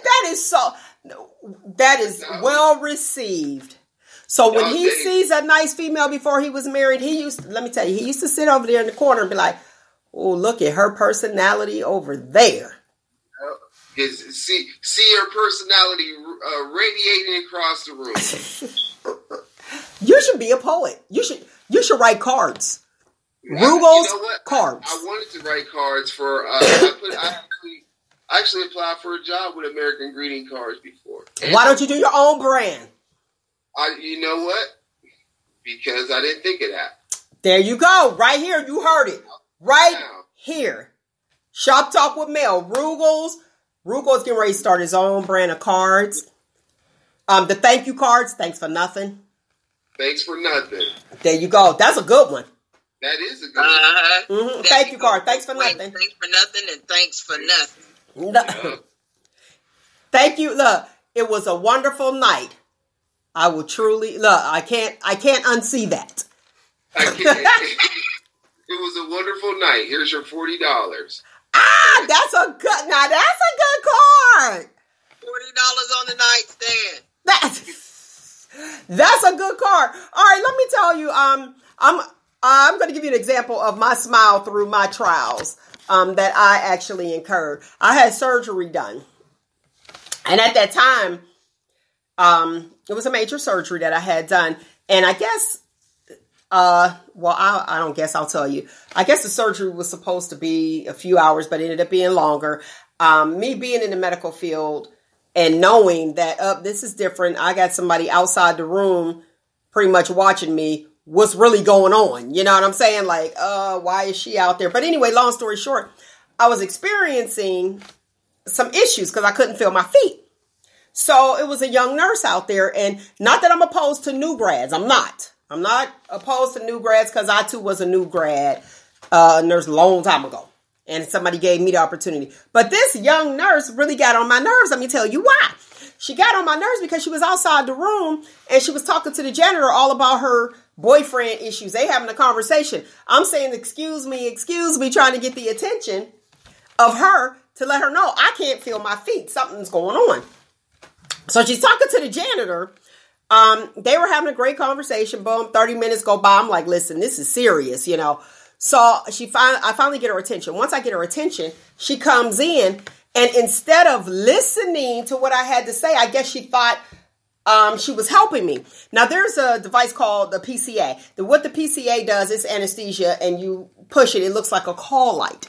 And you administer your own medication. Well, guess what she did? So I'm getting ready to tell her what's going on with me. And what she does is she presses the button. So this is what happened, Roogle. I go to tell her what's going on, and this is what happens. She pushed the button. I was like, can you? She put me back to sleep. So then I wake up again. She comes back in. She puts me back to sleep. Finally, my mom comes in the room like, help me, please. But there was a housekeeper that came in. I guess she was getting the trash, whatever. And I'm telling her, I can't feel my feet. But every time the nurse comes, she keep pushing this button and making me go back to sleep. So then what ended up happening is they were able to see that something was leaking or whatever. And I genuinely couldn't feel my feet. Because she's like, well, I'm going to get you in a chair. No, you're not going to get me in the chair. Because I can't feel my feet. I'm going to fall.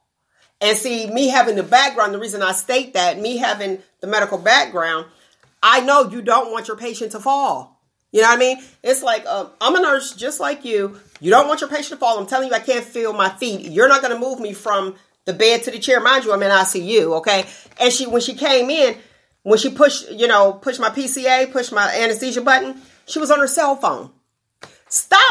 So I'm like, this is like the worst experience ever. But now I look back like, is this for real? Because if it was on a movie, no lie. If it was on a movie, I would be rolling. The lady coming in there like, just put you to sleep. Like, I don't feel like dealing with you now. Let me put you to sleep. I don't think that was the case. I think she was just answering for me. That's what I believe. I believe that she actually was answering for me. It was like, she must want some pain medicine. Let me go ahead and push this. Don't assume. You have to listen to the people. So that's where I was at. And now I can look back and say, that was tragic for me at that time. But I got through it and now I can laugh at it. Have you experienced something that you were upset with, Roogle, at the time, and now you can look back on it and laugh?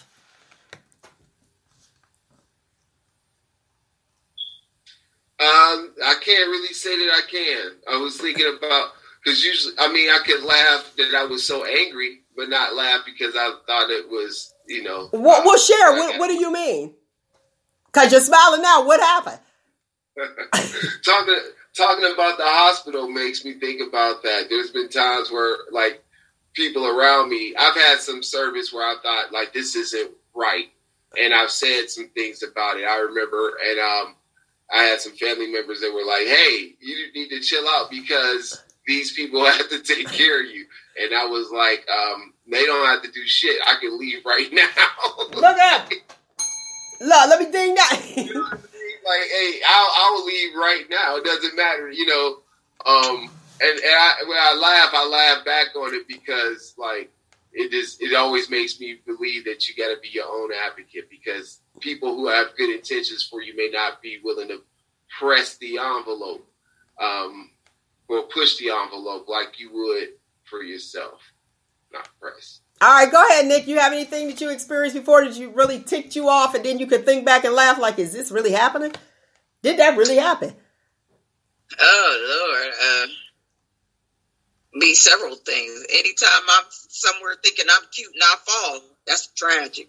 What? Wait a minute. Yeah. What? You fall. Yeah. How often do you fall? We need to take her. Should we get her evaluated? Yeah, you might need a walker or something. The night before I got married. What? We was big dudes. I'm tall, two my girls with me, and I have. You weren't even ready. I'm walking 1 minute, and the next minute I was on the floor. But guess what? They was cracking up. That cup was up like this. I didn't spill it. It didn't go nowhere. They got me out. Everybody knew I was tore up. They could tell. But that's different. But what about if you weren't? I had a little sash on. I was mad because I was embarrassed, but afterwards I could laugh about it. I had another instance where I left my walking past the light in a bar, and the lights in the window, like the little Miller light thingies. Uh-huh. And I had a real big puff ponytail on, and I was leaving because I had to go get my husband from work because his car was in the shop. Walked past that light, and all of a sudden I felt the breeze on my head. I turned around. My ponytail was hanging on the light. That was embarrassing. I was mad. And I got in the car, and I cracked up. I called my friend and told her. She was like, "What's the matter?" I was laughing so hard I was crying. But yeah, I was embarrassed and I was mad as hell. I was like, I need to do something with this light. So wait a minute. So they had the Miller Lite sign to snatch your ponytail? Yes, it did. And then when I turned around, my ponytail had the nerve to be swinging. You ain't go back and get your ponytail? Yeah, I went back and got it and put it right on my head in front of everybody in the bar. And then I went back. One dude was like, Wait. You went back. Oh, you went back after you went and did what you did? I sure did go back in there. As soon as I dropped my husband off, I went back and continued to drink. That dude was like, "You a G," and the other one was like, "Why do you even have that in you? All that hair you got on your head, you still got up." Because I had one of big puff ponytail. He was like, "All that hair you got in your head, you still." I said, "Because I'm not bald headed and I like variety."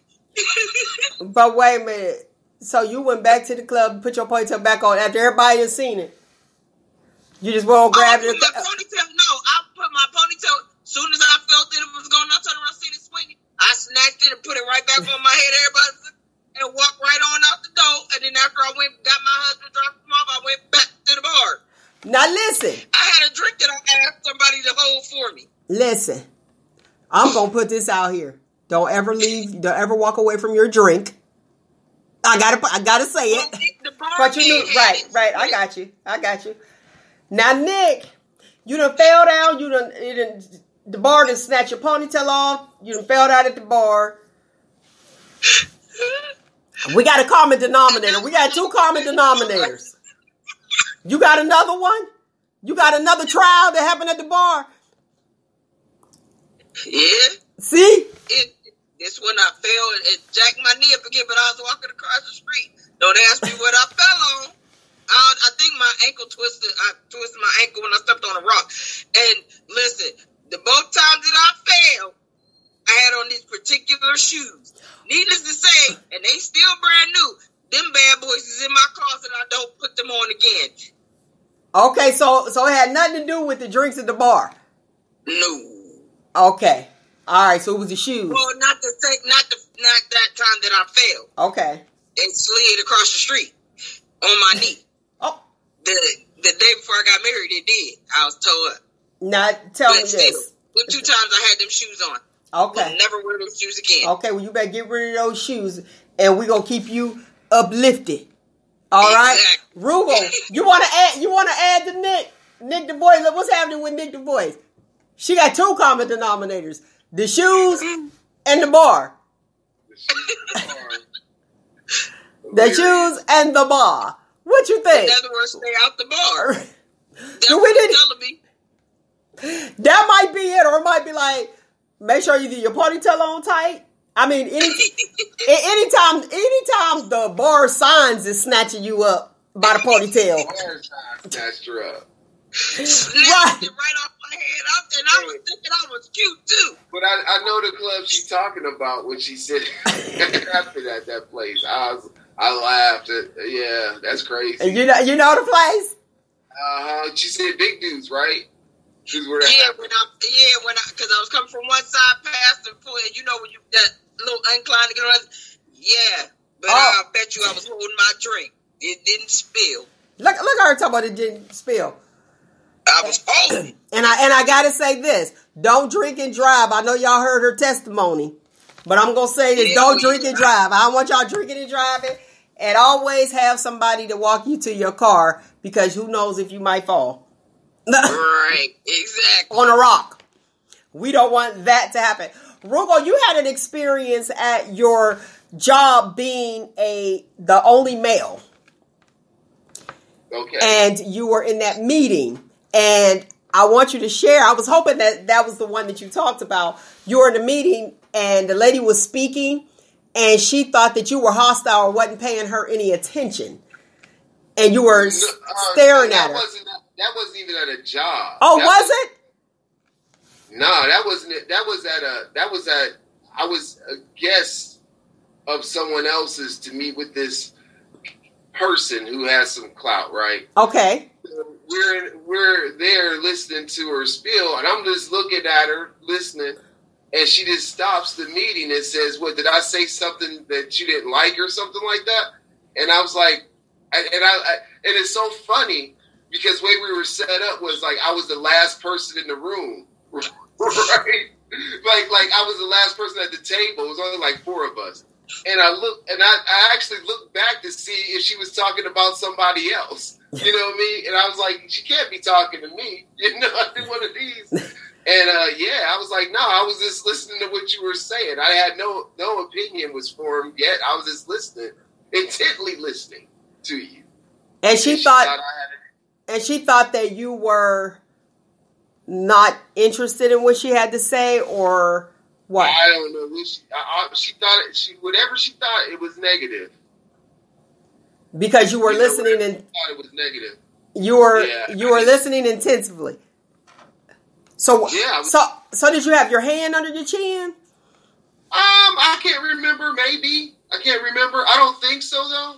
I might have. I don't think so. No, I don't think I have. I don't think I was resting like this or anything like that. But I was just looking, and I was like, man, I'm glad you ain't judging me. Based off you listening.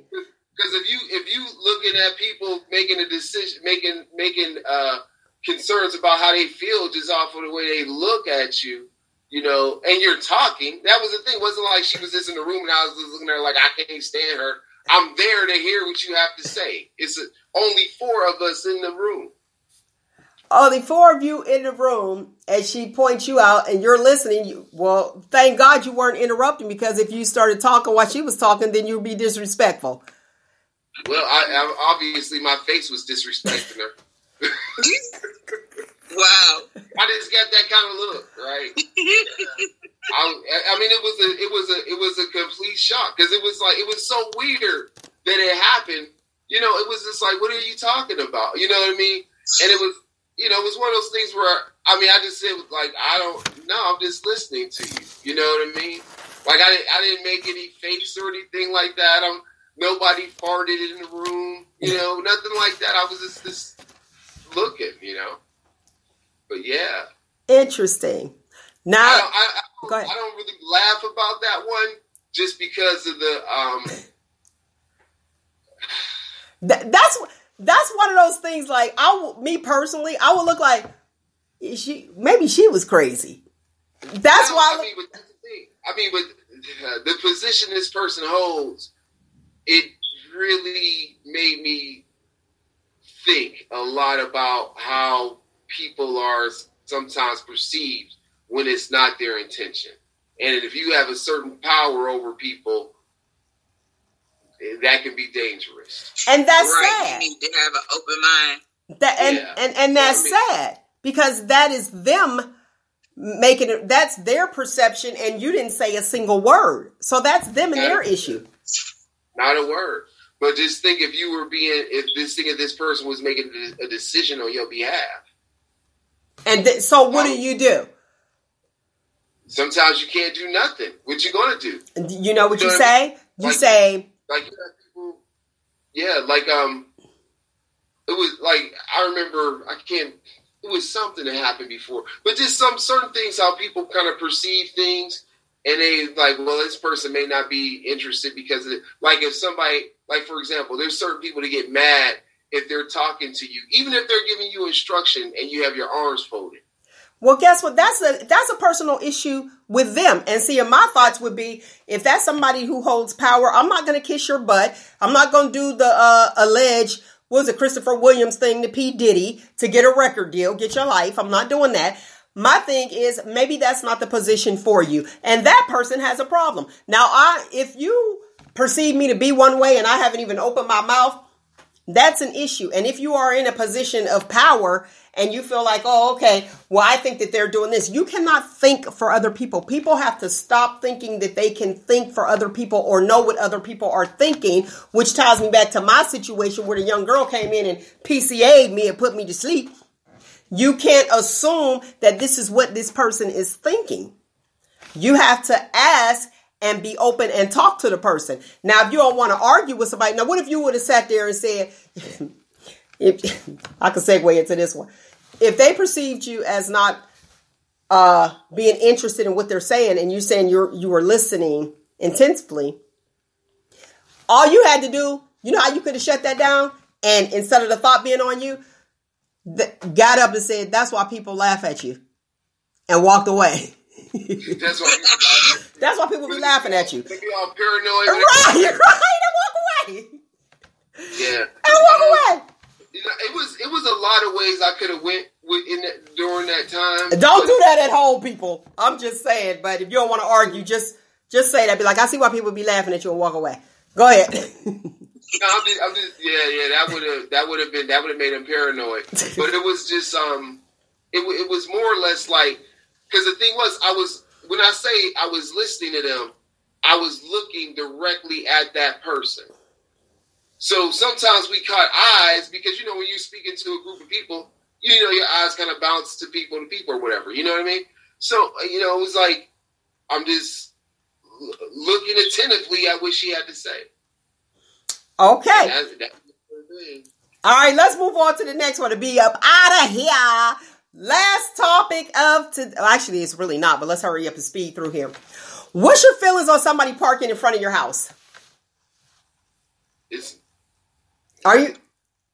I get a fire hydrant in front of my house, so go ahead. Oh, lucky you. Go ahead. Nick, in front of your house. I used to have that happen all the time when I lived in Farrell. My next door neighbors, her family would always park in front of my house, and we'd have to park across the street, and I would be snapping. From now on, listen, if I don't have no personal driveway, if you're parking in front of my house and I can't park in front of my own house, your car is getting towed. Well, guess what? You don't. Well, guess what? The car can't be towed because you don't own the street. Yeah, but they parking it, and I can't park in front of my house. Yeah, that's I need to mention that too.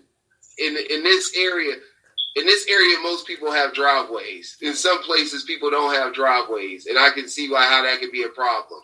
And you got to walk all the way down the street from your house. All the time, and I used to be like, "Listen, y'all, park down here." Yeah, I never park down here. Don't park in front of my house. Me and my husband got to park here. Okay, go ahead, Roogle. I never understood why that area, a lot of that area is made like that. I never understoed that. Well, you got New York. You got like people that live downtown. You know, you just hope that there's an empty parking space in front of your house. Riding around until they find one. Listen, I don't live in no heavily traffic area like that. I ain't about to keep riding around. But what if you have a party? Like you have, like y'all know, like I'll have different things at my house, and it'd be packed. What if the neighbors come like, can you tell your people not to park there, not to park in front of my house because of this? When you have events, it just happens. But here's the deal: you don't own the street, so that's it. You just hope. Maybe you could put one of them signs out there. No parking, and then take it out. It happened. I'll tell you a quick story. It happened to me the other day. I parked, and I was doing some walking, but I parked in front of this one house, and I was on my way back, but then this guy started walking down the street, and he came up to me. He's like, "Is that your car?" And I was like, "Yeah." And he was like, "My landlord doesn't like people to park in front of the house." And I'm looking at him like, "You must be crazy." I was like, because what I said to him was like this. I said, "You know what? I'm sorry. I didn't see a no parking sign." Right. And that's it. There is no parking sign, but this guy wanted to make an issue about my car being parked in front of his house. And that's something we have to realize, that we don't own the street. All right, let's talk politics real quick. Ice Cube, D.L. Hughley going at it back and forth. D.L. Hughley had something to say about Ice Cube. We talked about what he went to speak to President Trump about. And D.L. Hughley, I'm paraphrasing, pretty much said, this is me paraphrasing, that leave that to the people that know what they're talking about. Did you catch that interview? I heard what he said. He was like, he was like, why are these people having conversation with the guy who made 3 Friday movies instead of like doctors, lawyers, educators, and all that kind of stuff? Right. And I thought that, but here's the thing. Just because I do Shop Talk with Mel and you're like, oh, okay, well, she might, have a degree in communications. Don't mean I don't have a degree in something else and I don't know what I'm talking about. You have people that actually can give knowledge, and everything is not a piece of paper. Everything is not a piece of paper that you're talking about. You may have experienced some things and can share your knowledge with people. And here's somebody that they don't know. Well, I'm sure you guys know I'm an NWA fan. Ice Cube is very intelligent. And just because you know him from NWA or the Friday and all that other stuff doesn't mean that he doesn't have the intellect to talk to somebody or give an idea to somebody. And that's what we have to stop doing. We have to stop saying, okay, what we think people know. They don't even know him. Like, y'all know me. So y'all can come and see the degrees. The other people, they don't know. You know what I mean? But to say, okay, well, you don't have any input because you don't have the paperwork to follow. I know some people that is local and they got the paper and they don't know what the heck is going on. Like, get your life and stop making stuff up and stop lying and stop smiling in people's face and then talking about them behind their back. Just be 100. But D.L. Hughley was 100 and he said it, boom, and Ice Cube clapped back. And go ahead and elaborate, Roogle. Because I know you went. Ice Cube said that he was consulting with someone. I forgot who he said he was consulting with, but whoever the person was, they're sort of a good person to consult with, I guess. The problem. Okay, this is the thing I would say is that I don't know if it was so much about Ice Cube having a plan and all that stuff as it was the way that everything was presented made it seem like it was an endorsement for Trump. I think that was the catalyst that kind of pissed everybody off. And it was. But the thing is that I'll tell you this, I don't know if is the plan available for people to read? Because I can't find it. I tried to look for it. I couldn't find it I couldn't find it either, even last week when we talked about the issue with Ice Cube and they were thinking that he was endorsing because they were talking about 50 Cent was, 50 Cent is endorsing Trump allegedly because of the tax issue. Yeah, 50 pence. Yeah, because of the tax. Yeah, they calling him 50 pence. But 50 Cent, the rapper, yeah, they're saying that he is, but nobody's paying attention to 50. Do what you do. I think that people should be able to vote for who they want to vote for. Ice Cube made it plain. He was on Fox Soul with Claudia Jordan, and he spoke about it. He said, it's not that. I went to the Democrats, too, and they said to wait until they see, who wins the election. And the Republicans wanted to hear him out. I couldn't find it either, Roogle, so I get it. We don't know what was in that plan. We don't know what was in that plan, but let me, for Ice Cube's sake, let me say this. Let me be fair. He said, he put the middle finger, he said, get the F out of here, or something like that, allegedly.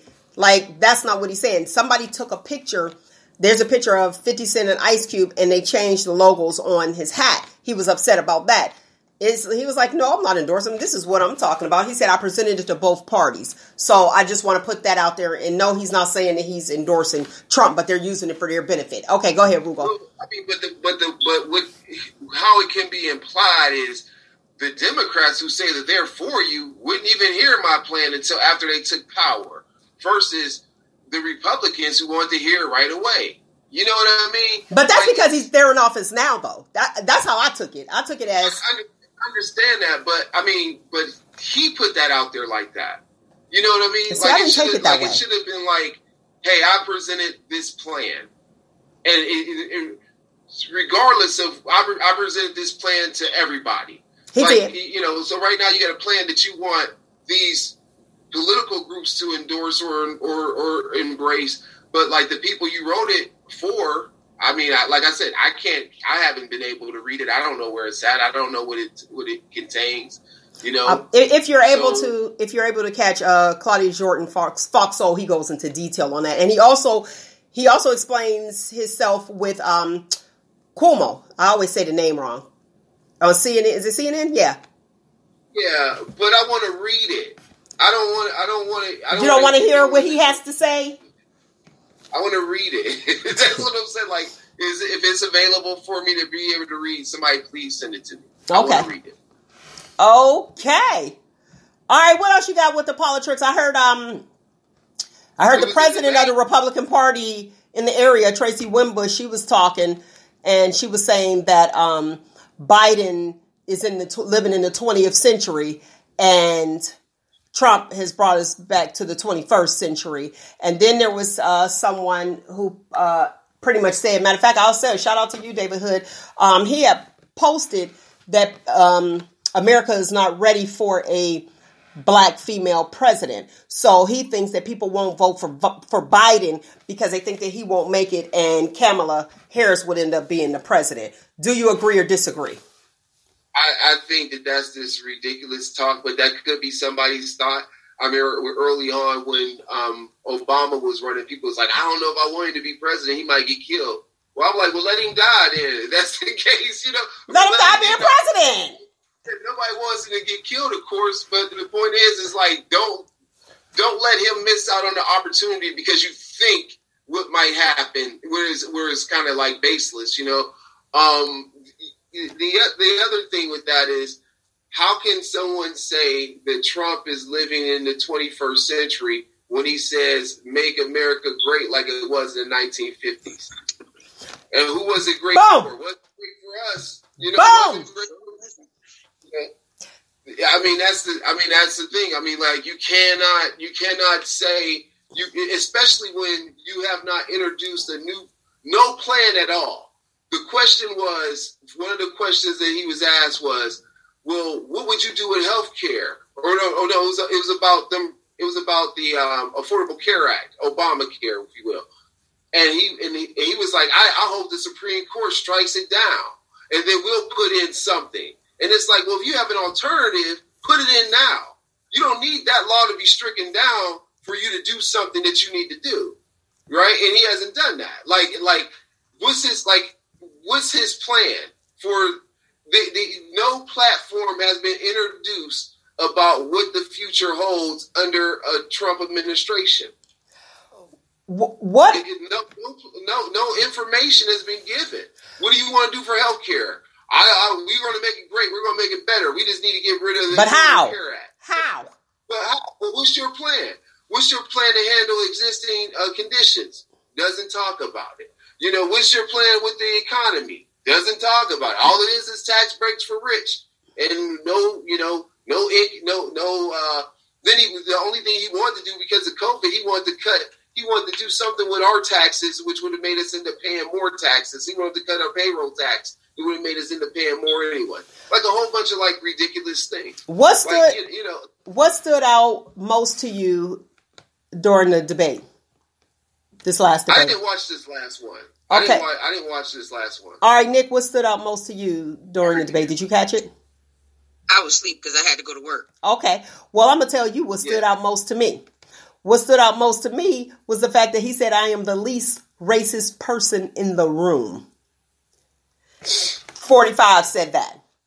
I am the least, and listen, and you can find it. All in the room. Listen, but here's the thing though. Saying I am the least racist still states that I am a racist. Yeah. And that's what I'm like, is anybody listening? Just like the debate prior to that. They said, can you denounce white supremacy? And the response was, stand back and stand by. So now you have, in my mind, I have stand back, stand by, and I am the least racist person in the room. So you had him, and you had, but I don't know who was in the room. He said it was dark, but it doesn't even matter. So you're forgetting or not listening to what he's actually saying. And they're like, right. And then I say, I am not a racist. I am the least racist person in the room. Right, go ahead. But the thing is, it's like this. Who is the guy that he's looking at and saying like, oh my God, I'm racist, but I'm not that racist. Exactly. You know what I mean? My point exactly. And it's like, are we omitting the subject? Just like before. Here we go. Can you denounce them? stand back and stand by. That is not a denouncement. That's saying, when I give you the word, then go forward. Okay? Then it's, I am the least racist in the room. Well, you just told me you were a racist. You said you are the least racist. Instead of saying I am not, just like Nick said. What'd you say, Roogle? They should have been like, how racist are you? Let me ask you this question. Do Black Lives Matter? Right. Well, listen. Somebody should ask it flat out. This is like we don't care about police officers. We're not asking you about any other group of people. We're asking you, do Black Lives Matter? Listen, you ain't even got to go that far because they ask direct questions, and he's never. He always responded but never answered. And see, that's my thing. I'm listening to what you say. I hear what you say, and I'm listening to what you're not saying. I'll put it that way. I don't even need all of that. Let's deal with the basis. Let's deal with the root. I am the least racist in the room. Look at the sentence. Just like that sentence that I asked before. Any female that pay her own bills is single. Look at the sentence. All that extra stuff and rhetoric and changing the narrative, we don't need all of that. I'm listening to what's here. And this is exactly what is here. And you have to listen to what they say. They say guys are easy. And I'm going to say why guys are easy. Guys are easy because you guys say exactly what you want. It's us that put all the flowers and everything on it. You say you want to spend the rest of your life with us. Listen to this. A guy will say, I want to spend the rest of my life with you. We got the wedding. We planned the wedding. We did all that. You never said, I want to marry you. You just said, I want to spend the rest of my life with you. We make the meaning out to what we wanted it to be. And that's what's happening here. And I got to close the show. I enjoy you lovely people. Look, Roogle got something you want to say. I'm going to let you say it, but vote for who it is that you want to vote for. Please vote, vote, vote. I choose me. And even if you don't like the candidates that are in office or that is running, you got to choose you and you have to hear it. And anytime that I feel personally that stand back and stand by, like, okay, my life doesn't matter. Just like Roogle said, he used that as that's an organization. My thing is social injustices. Please, can we be done with social injustices for everyone? And again, I will say over and over and over again for those lovely people that say all lives matter. If all lives mattered, there would be no reason or no purpose for the Black Lives Matter movement. Exactly. All right. And today's footnote, I guess that could have been today's footnote, but I'm going to give you today's footnote to the lovely people in the topic of today. You are not inadequate. You have all the tools, just as I stated earlier. All you have to do is set your mind to it and say, I can and I will. And again, always choose you. And hey, I am a grand auntie, a great auntie. Is that a thing? Congratulations, Carter Faison. What is that? I'm a great auntie. Roogle, you know what that means? Yeah. You're better than a cool aunt. You're a great aunt. I like it. Yes. That's it. That's it. Preston. Oh, okay. Great. Yep. Last night. Congratulations. Woo! I need to have my sound effects on. Look, I need to have my sound effects. Let's do that one more time. Say congratulations. Congratulations! Yay for baby Carter. I hope that was the baby's name before it was born, but y'all know how I do it. I had baby names picked out, and then once I had my children, I was like, they don't look like that. I changed the name. But baby Carter was the name. That was the name as of yesterday. Hey, listen, that is my time, lovely people. I thoroughly enjoyed you as I do each and every single Saturday. I love you guys for listening. Find you, embrace you. Most importantly, always love you. Until next week, people. ShopTalk. Right here on your Spreaker.com. Hey, listen, if you want to donate to the channel, the information is below. We truly appreciate all donations. And I just love you guys for listening and tuning in. And share with your people. If you enjoyed the conversation, share, right, y'all? Sharing is caring. Sharing is caring. That is it.